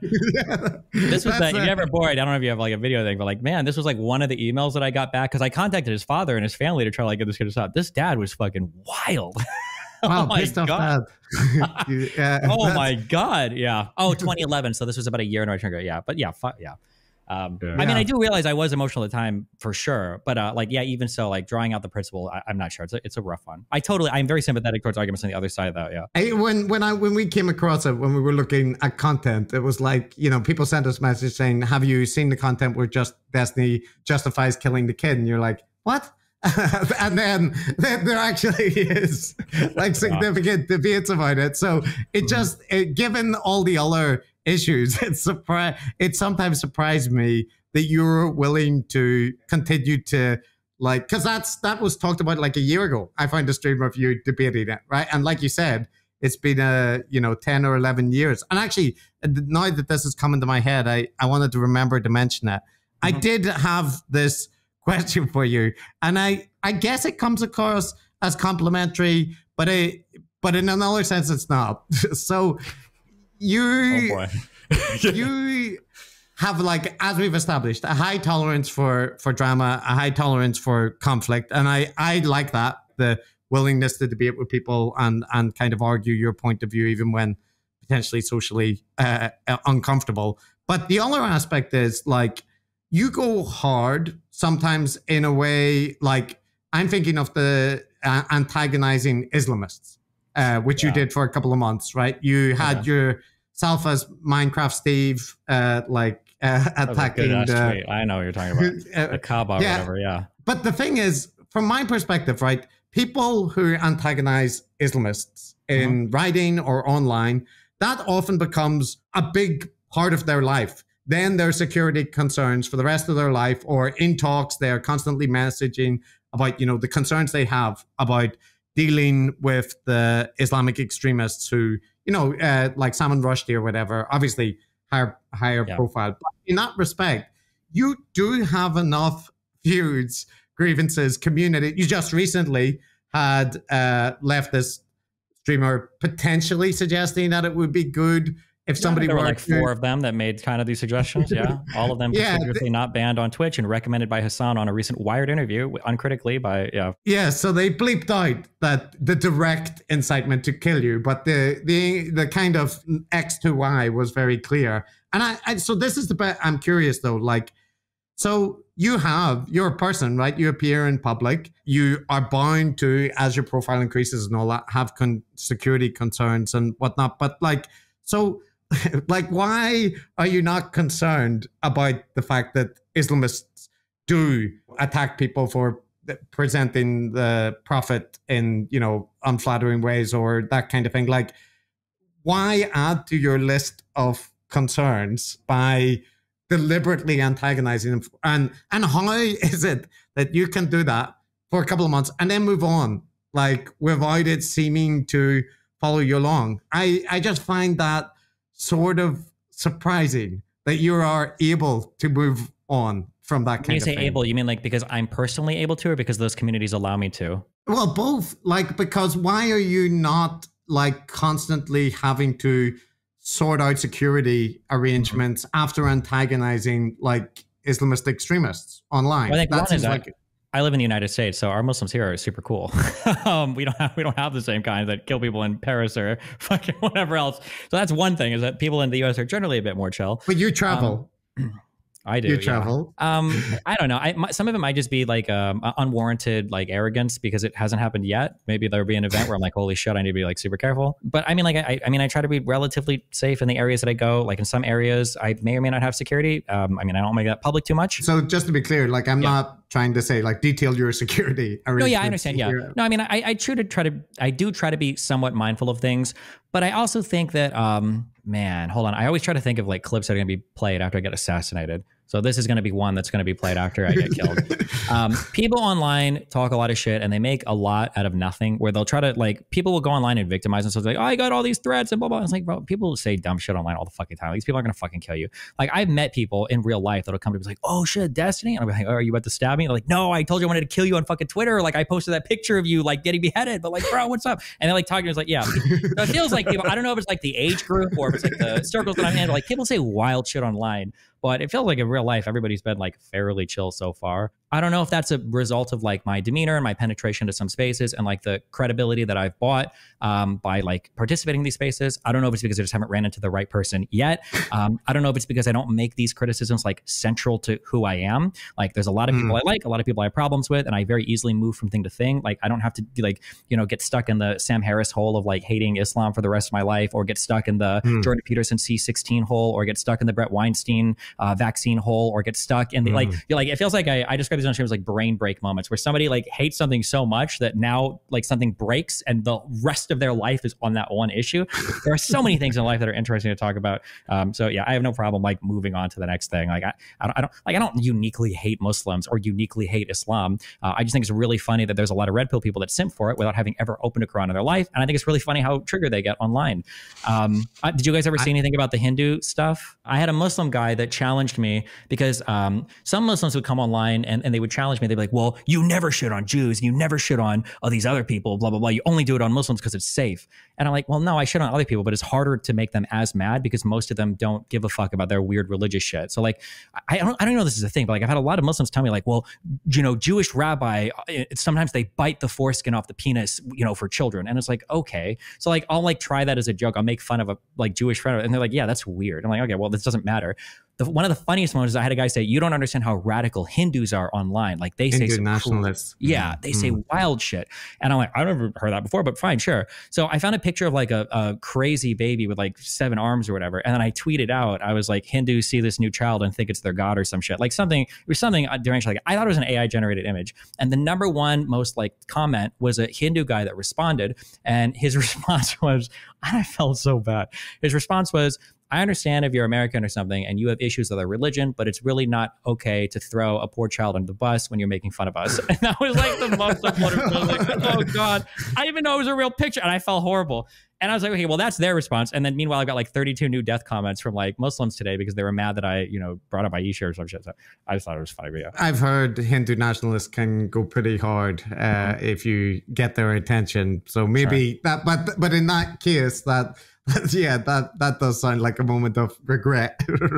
It's funny because like all of these red pill guys say that they're so brave and they blah, blah, blah. And it's like, okay, well, like go fight with Muslims online. It's funny that you guys are so brave, but you happen to fall into literally the most trendy, popular religion right now. Like, isn't that convenient? Yeah. I guess probably one counter argument that people would raise is you don't have the single issue, but you do have Hassan. In terms of, you know, like a figure of enduring hate, but it's mutual. It's obviously listen, would you watch Batman if he didn't have the Joker? Everybody needs their reoccurring antagonist, all right? So that's our center narrative building going on there. There was one other thing that I wanted to mention. One of the criticisms that you get most frequently relates to, you know, reading Wikipedia or just reading headlines or whatever the case. Well, you don't really get the reading headlines. It's mainly the Wikipedia thing, right? Other people get the reading the headlines thing. And I am aware from consuming your content and from the research that we did that is unfair in terms of the research you do. But I think it is fair, and you've acknowledged this whenever you were talking about like kind of chastising academics for the bad job they often do in the topics you're interested in, that there is an aspect where, you know, you have to cram in a whole bunch of material and you're, in a sense, like kind of taking in a big range of material and learning it. But your engagement will be obviously more superficial than somebody whose whole career has been on a topic. Now, it may be that the people whose whole career on that topic have become so ideological that they are also very superficial in their arguments. But like, just in principle, it is the case that, you know, your engagement will be more superficial. And in that respect, is there an issue with we have this concept that we talk about with discourse surfing? Like when it came to the lab leak, for example, and I've heard you talk about this as well, that a lot of the punditry around it was like ping-ponging between headlines, right? This intelligence agency says today that this is 5%, like more likely. And then you would get a round of coverage with Nate Silver and various people changing their position. And then you would get a critical article and you would have the vice versa. And you had people talking about, you were never allowed to even discuss the lab leak in polite conversation, when it was the endless conversation I endured for months and months on Twitter and all social media. But in that respect, as I've heard you've described, you're kind of, roughly from consuming the discourse about 60-40 in favor of a natural origin being likely. I know you haven't said this is a specialist subject, but Matt and I have spent some time in this and talked. We did like a 3.5-hour episode with a bunch of experts on it, and I've spent time with it. And we would say the scientific literature has not been ping-ponging like that, and has been just very consistently building up a consensus, which is now pretty strong for natural origin, such that when they did a survey recently, it was something like 85% of relevant virologists that, Oh, interesting. Is there been, I was familiar with I think there were 2 big papers that were published initially, maybe both in Nature, that looked at this, I think months within the origin of the virus. I wasn't aware of any other huge papers that had come out. So when I say 60-40, I might actually be hedging too much. A lot of it comes from the fact that I think either one or some of our intelligence agencies switched their position on it. And I'm like, okay, well, maybe there's something that I don't have access to, maybe, yeah. But that's a perfect illustration, because there are 2 papers that a lot of people reference. One is the proximal origins one, and then the other one tends to be a letter that was written, I think, in the Lancet, but in any case, arguing against demonizing Chinese colleagues, right? It wasn't a research paper, but this is what's cited. But there actually is a huge, really robust literature on the topic. There's now probably hundreds of papers on the topic, but there's a whole kind of bunch of evidential lines that are pointing in the same direction. And for Matt and me, because we are academics and kind of interested in sciencey topics and that kind of thing, following the research literature was not so difficult, because it's not our area of expertise, but we just understand about, following the science literature on that topic. But we saw the discourse all around it. And I think the discourse still is very much focused in a kind of 60-40, 50-50 range. So my question isn't specifically that example. That's just an illustration. But how to avoid that occurring in any topic? Is it the case that basically you have to do a deep dive on it in every instance? Or is there some way, that you can counteract the issue about the discourse being dominating, because when you talk to Jordan Peterson, right, you could see that the discourse had poisoned his mind about the climate change, but you correctly summarized the literature because you had prepared it. So that's the kind of thing I'm talking about, how to. It might only be for scientific issues. I don't know if I have a great question there, but hopefully. No, I understand. So there are a couple of things I think that I'm uniquely suited to do. One of these is. I think, actually, I wouldn't say I'm usually. This is a practice thing. I try to hedge an appropriate level of conviction around things that I talk about. So even when we're talking here about the lab leak stuff, if somebody asks me that, I'm going to give you an appropriate, hopefully percentage of my thoughts, but then I'm going to give you a level of conviction, how much reading about it. So if somebody asks me about a lab leak, I think my response is usually basically what I just said here. I'm 60-40. I think I came for the wet markers. I think there were 2 papers on it, but I haven't done any deep dives into it. And that's it. Hopefully, when you hear me say that, hopefully people don't come away saying Destiny knows that it came from the wet markets. You're fucking lying, or Destiny says it, blah, blah, blah. Because I haven't done the reading into it. I know that people expect you to have a really strong opinion on everything, but I can't do that much reading. So I try to have an appropriate level of conviction based on how much research I feel I've done is the first thing. The second thing is that because I'm a content creator and I get paid absurd amounts of money to do content, I think that you have at least a minimum level of obligation to actually fucking read more than fucking Twitter headlines about the particular things that you talk about. And I don't know if I'm just gifted with my natural 180 IQ massive fucking brain, but it feels like if you're just willing to sit down and read through some pretty basic stuff, you can get a huge understanding on a lot of topics, at least very broadly, enough so that you can go through literature on things. When people think of, well, you guys said you're academics. What are your academic backgrounds? Oh, he's an anthropologist. I'm a psychologist. Hey, Okay, anthropologist, psychologist. I teach. Yeah, I'm a cognitive anthropologist and I teach in a psychology department. These are important distinctions. Okay. Are you both like, so you're like PhD, like defended theses, published, or like go through a lot of research, all that kind of stuff? It's very importantly, I'm a full professor. He's an associate professor. So that is very important. The hierarchy. Okay, gotcha. That's okay, cool. Okay, that's great. I'm just checking. So you can call me out if I say this, because I've said this a lot and I feel this pretty strongly, but maybe I'm fucking full of shit, okay? I think that the layman's impression, also fuck both of you, okay? Because I think academics have fucked up a lot when it comes to public communication. So now retards like me have to go online and try to argue these fucking, what does antibody dependent enhancement mean and why doesn't the vaccine, like, Jesus Christ, well, let me go over this new fucking thing. This is not going to work. We're part of the solution. That's good. That's good. Yeah. I feel like I did an undergrad level course on fucking immunology, just having to keep up because every fucking day was a new conspiracy theory. And it's like, okay, well, what does ADE mean? Or like, what's an mRNA vaccine and like an attenuated virus vaccine, and none of the academics want to come out and say anything. So like people like me have to give arguments against fucking Robert Malone. We had to do it. We had to do it too. Yeah. Jesus Christ. But what I was going to say is I feel like academic papers, it feels like when somebody says, oh, what do you think about minimum wage or vaccines? And the thought is like, oh my God, well, what does the literature say? And when people say the literature, I think laymen think, and I used to think this, there must be like thousands of papers published about all this stuff. But I think the reality is that when you develop like a fluidity in certain academic disciplines, there's usually going to be a few really well-known authors that have published like really landmark papers. And as long as you're like aware of some of the larger papers that have been published, or maybe some of the more respected, like large, like meta-analyses or reviews that have come out by like these respected people, you can like pretty quickly, like quicker than you would imagine, can develop like a handle on like, okay, well, like where's the general feeling on this? You know, like if I'm looking at like minimum wage, I know that at some point people are going to reference people like Card or Borjas. I know that if I'm doing like fucking Evo Psych, that fucking David Buss or whatever is going to fucking come up. I know that like they're like well-known names that you see.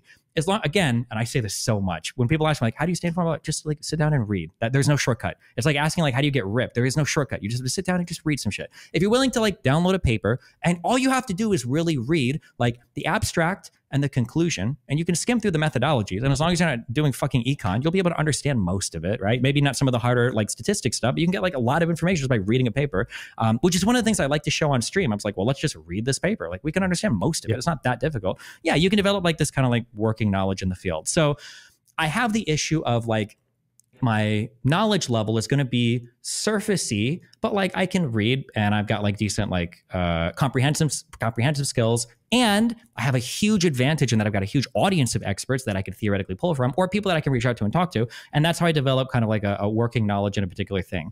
One of the reasons why I get so mad when people fight with me so much on stuff is like, listen, you're so upset about like my takes about economics or philosophy or psychology or whatever the fuck. Like more often than that, I'm just appealing to whatever my understanding is of the current like literature consensus. So like you're really mad at me, but I'm just like saying like, this is what the FDA has like pushed on their website. This is what Nature, Lancet, and the New England Journal of Medicine is published. Like, fuck, like if you don't like what I'm saying, like I'm sorry, but like this is where it is right now. Counter me with another paper, right? And it can't be like a retrospective sample size, N=4 paper on why ivermectin is going to cure fucking the coronavirus. And so like, yeah, that's generally what I say. Yeah, just as long as you're willing to read and be like epistemically humble about the limits of your knowledge, I think you can do more than 99% of people, is my feeling. I've seen you engage with academics, and everyone in academia knows that there is the capability for academics to just reference citations and all the things they've read and use it like in a kind of performative way, right? Like, look at all these books behind me on the wall. I've read all of these, or like reference a study that they know the other person hasn't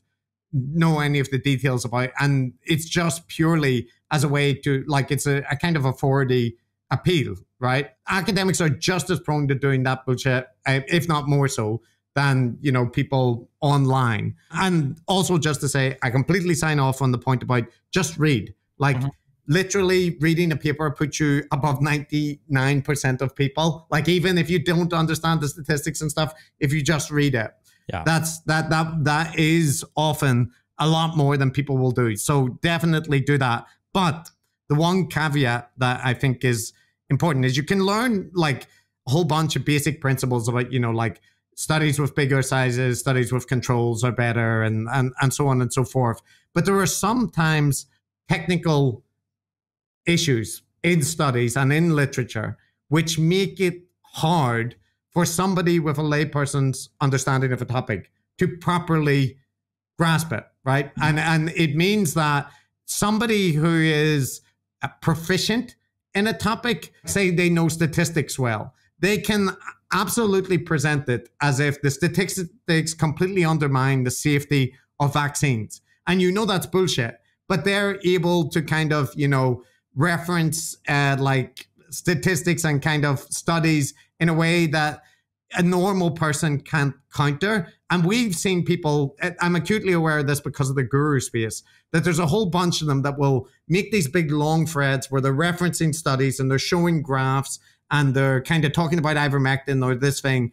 And it looks like science, right? Yeah. It looks like a critical evaluation. And I think for a lot of people, the advice of, you go to the literature and just check it is potentially deceiving, because if you lack some basic grounding, it can lend you the wrong way. So that's the only caveat, is like, I still think it's important that people read. I still think relying on headlines or science reporting is, not the way to go.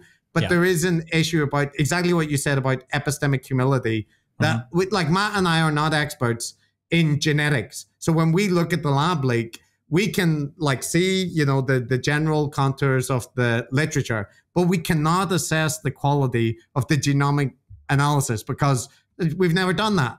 Like, so we might be able to follow it, but we have to rely on like building up an expert like network that we can trust. So for sure. Yeah, that was just things that were ping-ponging.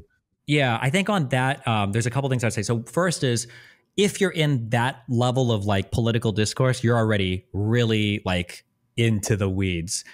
In that, like, I don't think it would be nice actually if this was the case. I wish that more people would argue with bullshit graphs and numbers than just the empty platitudes. But I feel like 90% of political discourse is like the empty platitude bullshit that you see on, on Joe Rogan or from, I guess, from the gurus or whatever. Or like it's not going to be, it's not going to be like, here's my GWAS on like how I understand that this is that, but it's going to be Jordan Peterson saying like 20% of excess deaths are caused by the vaccine in Europe, right? Yeah, it's going to be stuff like that. The two things that I would say, and now I have to rely on my strength of philosophy and intuition. And I would say these are two heuristics that I use to try to keep me safe from those things when I see those pop up. And I'm using a heuristic here because it's a substitution of expertise. I can't be expertise in everything. Here are two things that I try to warn people against. You can tell me if you agree if these are good or bad. The first thing is you should be very, very, very careful when a layman is eager to disagree with the conclusion of a study using the figures from the study. And the reason why is because if somebody's gone through the effort of deciding which variables to control for, of collecting the data, of writing up the entire paper and publishing it, that generally the process of doing that, the methodology and everything, is more difficult than just drawing the conclusion. So if you're getting somebody who's a layman who's very eager to point to one or two figures in the study and disagree with the conclusion, it's interesting that that autodidact, or it's interesting that that layman was confident enough in the data collection and principles that the researcher used to cite their own stuff, but then completely disagree with the conclusion. Now, I'm not saying it's always wrong, that'll never be the case, but that's one thing. If you get a guy who's like very eager to disagree with all the conclusions of these researchers, but he's very comfortable citing all of their figures and their methodologies and everything to arrive at right before the conclusion, that's a red flag. Not necessarily bad, a red flag. And then the second thing is, I always stress like effect size, that if somebody were to come out with a study tomorrow and they were to say, actually, a new study was published, decent sample size, 800 people, perspective, RCT, whatever the fuck, okay? And this shows that if you take ivermectin, you actually have, on average, about like a 12 to 24 hour earlier recovery from COVID. I would look at it and I go, it's been studied so much, it's like, but okay, well, maybe, whatever, right? Because if all the literature so far shows that nothing is happening and a new study comes out that shows, well, maybe something is happening a little bit, the effect size is believable, that this might have been something that an earlier study hasn't caught. But if there's a whole bunch of literature about a particular thing and somebody comes out with a new study and they're like, we just did a new groundbreaking study on ivermectin, holy shit, it's a prophylactic, it completely gets rid of COVID. If you contract the virus, you don't even develop the disease.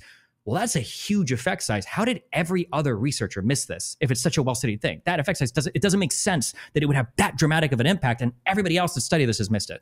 So those are like two like heuristics that I use to like see if somebody's engaging in some like wacky bullshit. Like, well, why haven't you published any literature of your own? Why are you relying on all of their things except for their conclusion? And then like, how are you coming up with an answer that everybody else has missed so far worldwide? Like, that seems really suspicious to me. Those are two heuristics I use. Yeah. I don't know if you have any other suggestions for some, or if you think those are dog shit, or Yeah. No, I have. Well, I think your heuristics are good, both the ones you listed then and the ones you said before. And I think you are proof that a reasonably capable layperson who is willing to do some work can get their head around a big issue. It could be climate change, it could be vaccines, ivermectin, you name it. It's it requires some effort, requires not being like a conspiracy theorist, like hunting for the answer that you want. So the motivations are important. Your heuristics are good. There's probably a bunch of other more detailed ones. You're right about the red flags, about that selective, like someone who goes through someone who does not work in that area but is going through a particular study and finding like these little minuscule red flags. We've seen conspiracy theorists do this all the time, so that is absolutely a red flag. Selectively citing certain figures. I mean, the most efficient way I find in getting my head around the answer to a question from a literature from which I'm not an expert in, of which there are an infinite number of them, which is that you can go an awful long way by don't be focused on reading the primary literature, like that is the each individual empirical study. If it's a big enough topic, there will generally be good review articles, good summary articles, good meta-analysis articles. Pay a little bit of attention to who the names are, where they're coming from. Just, you can get the vibe about whether or not, because there's an awful lot of crap published, obviously. So you just have to have that ability to sift through the number of citations, Google Scholar, things like that. Like just like there's a bunch of easy ways to identify the quality stuff. And you can read you talked about reading the abstract and the conclusion or whatever. Like, that's good, that's fine, and you can skim essentially. Don't try to be like an independent, and provide an independent critique on the methodology. Trust the discipline to do that. But what you can do is get a good sense of what the consensus is by a relatively high level scan. So yeah, that's what I would do. You can also get really good responses by just reading response papers. It's funny that like if you dive into certain topics, you can read a paper and a response, and I'll be arguing with somebody. It's like there are really good responses to some of the things I'm saying, but you like don't even know them. Or this is like an obvious red flag. It's a stupid thing, but like somebody will say something like, "Oh, I remember this was when Nature published a massive." I don't know if you call it a study or like a database analysis or whatever the fuck, but it was the 100 million traffic stops. It was 100 million traffic stops to look and see if police were racially profiling drivers based on what time of day they pulled people over. And I think this had some complicated math in it, but I read through this whole thing, and it's always funny when somebody does a thing where they're like, well, what about this thing? Did they even consider that? And it'll be the most obvious fucking thing in the world. And it'll be like, no, all the people that went into peer reviewing, publishing, choosing this, nobody thought of that. And I remember one of the big pushbacks that I got from that for a person I was debating, they were like, well, maybe black people just tend to work more at night. Like, what about that? And it's like, wow, that's a really good point. Like, what an obvious fucking thing to bring up. But the study was interesting, and that what they did was the period of time that they measured was between daylight savings time to look for discrepancies between arrests, because that would shift an hour difference of time, which shouldn't affect somebody's work schedule, but it did shift the amount of light outside, because the hypothesis of the paper was that you were less likely to get racially profiled at night when you couldn't make differences between the races of the drivers or whatever. So that was funny because it was such an obvious exception. Like, well, what about this? And I was like, okay, well, I glimpsed the methodology, and obviously they take that into account. More often than not, they will. If you've ever, I call these like level 1 objections, where you'll say something and people will be like, well, what about this thing? And it's like, yeah, you don't think the person fucking thought about this? Like, Jesus, yeah. There's like a journal, for example, called Behavioral and Brain Sciences, where they have the target article, and then they have about like 15 responses, and then the authors respond. So like reading that is kind of getting a crash course in all the different opinions that people have on a specific topic. But one of the things I wanted to say, which like shows an overlap in the kind of points you're making, is that, when you're talking about like, what is it, clip monkey or whatever, like clip chimping, is that it? Yeah. Where people take the worst thing you've said or like take something in isolation and then focus on that and don't look at the rest of the context. And with that proximal origin paper you mentioned, that's a short paper. It's like 5 pages long. There is one paragraph, and in particular, one line. And that's all that is in the discourse about it. Now, if you read the whole paper, they are actually encouraging people that like there could be more evidence that comes out that points more to a lab leak. But this one sentence and line is used to present that they completely closed off the possibility. And I'm always like, that paper is like 5 pages long. Yeah. If you read it, what you just exactly said, that like, it's clear that's not what they're arguing, that nobody can look at this topic anymore. But it's in the same respect. And people end up, you will see people reference that paper, but they'll only ever reference that one paragraph from it. And we spoke the authors on it on the podcast that we have. But when people look at like their Slack messages and all this, it's very similar to the ClimateGate, where they are talking like normal people, revising their opinions, sometimes saying, well, maybe this would be more likely or whatever. But it's always like one sentence taken out where it sounds nefarious. And then, but when you take it in totality, they're just drafting the paper together and they put what they think in the paper. So like, I think you would have a lot of sympathy with those people that they put in a paper what they think. And people are constantly saying, that's not what you actually think. And they're like, we wrote it down. Yeah. We wrote it down and published it. I almost said that. There's a horrible, the worst words ever uttered. Okay. Common sense. Okay. But like, this is a thing where somebody will bring to me a thing. This was really common for the October 7th attacks. Blumenthal and the Gray Zone started citing this. Well, actually, a lot of civilians, the majority of civilians were killed. And the sourcing for this was a Haaretz article. And my immediate thing was like, okay, there are some things where if you tell me them, I guess this is similar to the effect size argument. There's a thing where if you tell me, okay, hold on, I know this isn't true, because if it was true, I would have heard about it. Okay, it's like somebody coming up to you and offering you a penis enlargement pill. There is no penis enlargement pill, because if it was true, it would be on every fucking corner in America. They'd be selling gas. Yeah, I know that there is no penis enlargement pill. It's not true. And when I dug through this Haaretz article, so I don't read Hebrew. I know fucking Blumenfuck doesn't read Hebrew. And you click the translate button. If you go down like 12 paragraphs, there's like one sentence in here where it talks about how some of the IDF was fighting in some of these, I think one of these or a couple of these kibbutzes for a couple days before they managed to clear out all the terrorists. And they talked about the difficult decision of firing on site of home, not knowing if a person was in it, right?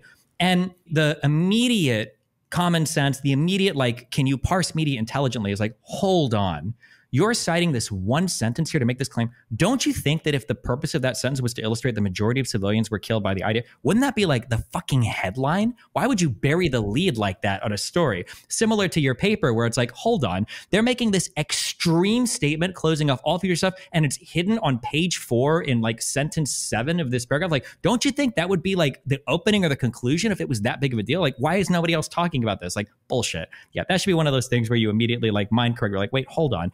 If this was the case, I feel like the world would look a lot different in terms of the presentation of this. Yeah, I think the parallel that you're talking about is that, there are plenty of articles that make claims, right? And when you have a bit of media literacy, you can even see an article comes from a reasonable source. It doesn't mean the conclusion or the evidence that they provide is correct, right? Like, and in the same way with journals, there are good journals. There are journals that are famous, and there are articles in them that are dog shit. And you have to be able to assess the quality of research, but that's not so easy. In the same way that like assessing the quality of journalism, it's not one individual thing, right? Like if you know that a journalist is very biased towards a certain conclusion and they're citing sources, like for me, whenever people cite the Gray Zone, it's almost immediately a red flag that they lack at least a healthy degree of skepticism about the ideological bias that places can have. So there's like parallel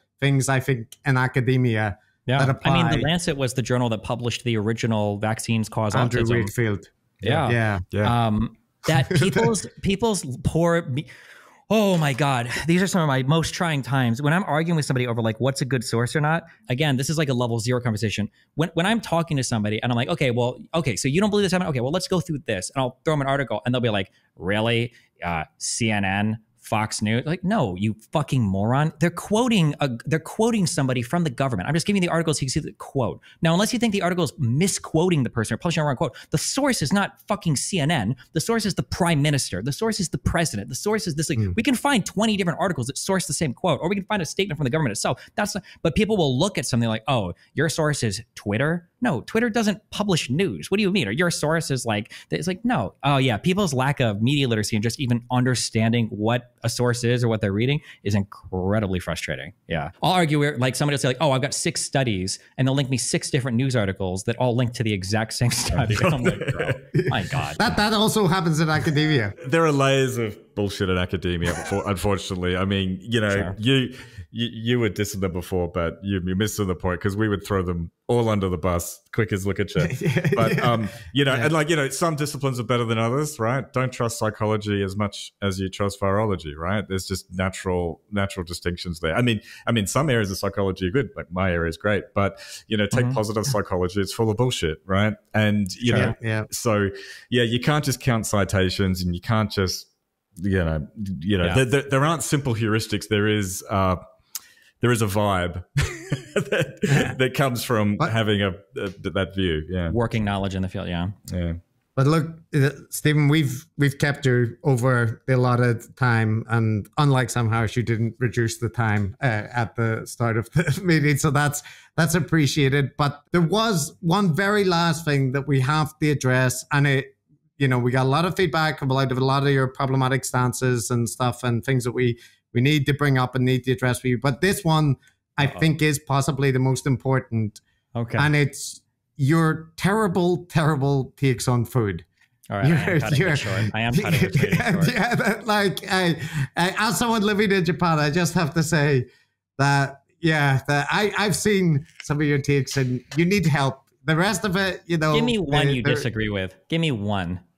You don't eat things from the sea. Oh my God, of course, you're in Japan, so you would say that. Yeah, listen, we crawled out of the sea to get away from that world, okay? Why do you need to eat bugs and we have cows, okay? How many people can you feed with a crab? I haven't heard any of these bad food tweets or opinions. What's a good food then, Destiny? What's a good food? Steak. That is a good food. That's as easy as. That's as easy as. Most of my food takes are reasonable. I just I hyperbolize it a bit, and it triggers a fight out of people. Like, I personally, I'll eat Mediterranean food, but I think it's actually kind of boring. And I think it's funny when people overhype things like hummus, and it's hummus is okay, but I'm never super excited for hummus or guacamole. I'm never oh my God, this is yeah. So yeah, you know. But I think I'm in danger of agreeing with those two takes, but still, pretty reasonable. Yeah, they are. Yeah, but still, I dismiss in defense of, because I have gone to now a lot of nice seafood places, whatever. I can eat seafood. I can tolerate it. Okay. In defense of my anti-seafood take, I was born and raised and lived in Nebraska for 30 years. Oh no! If you've ever had seafood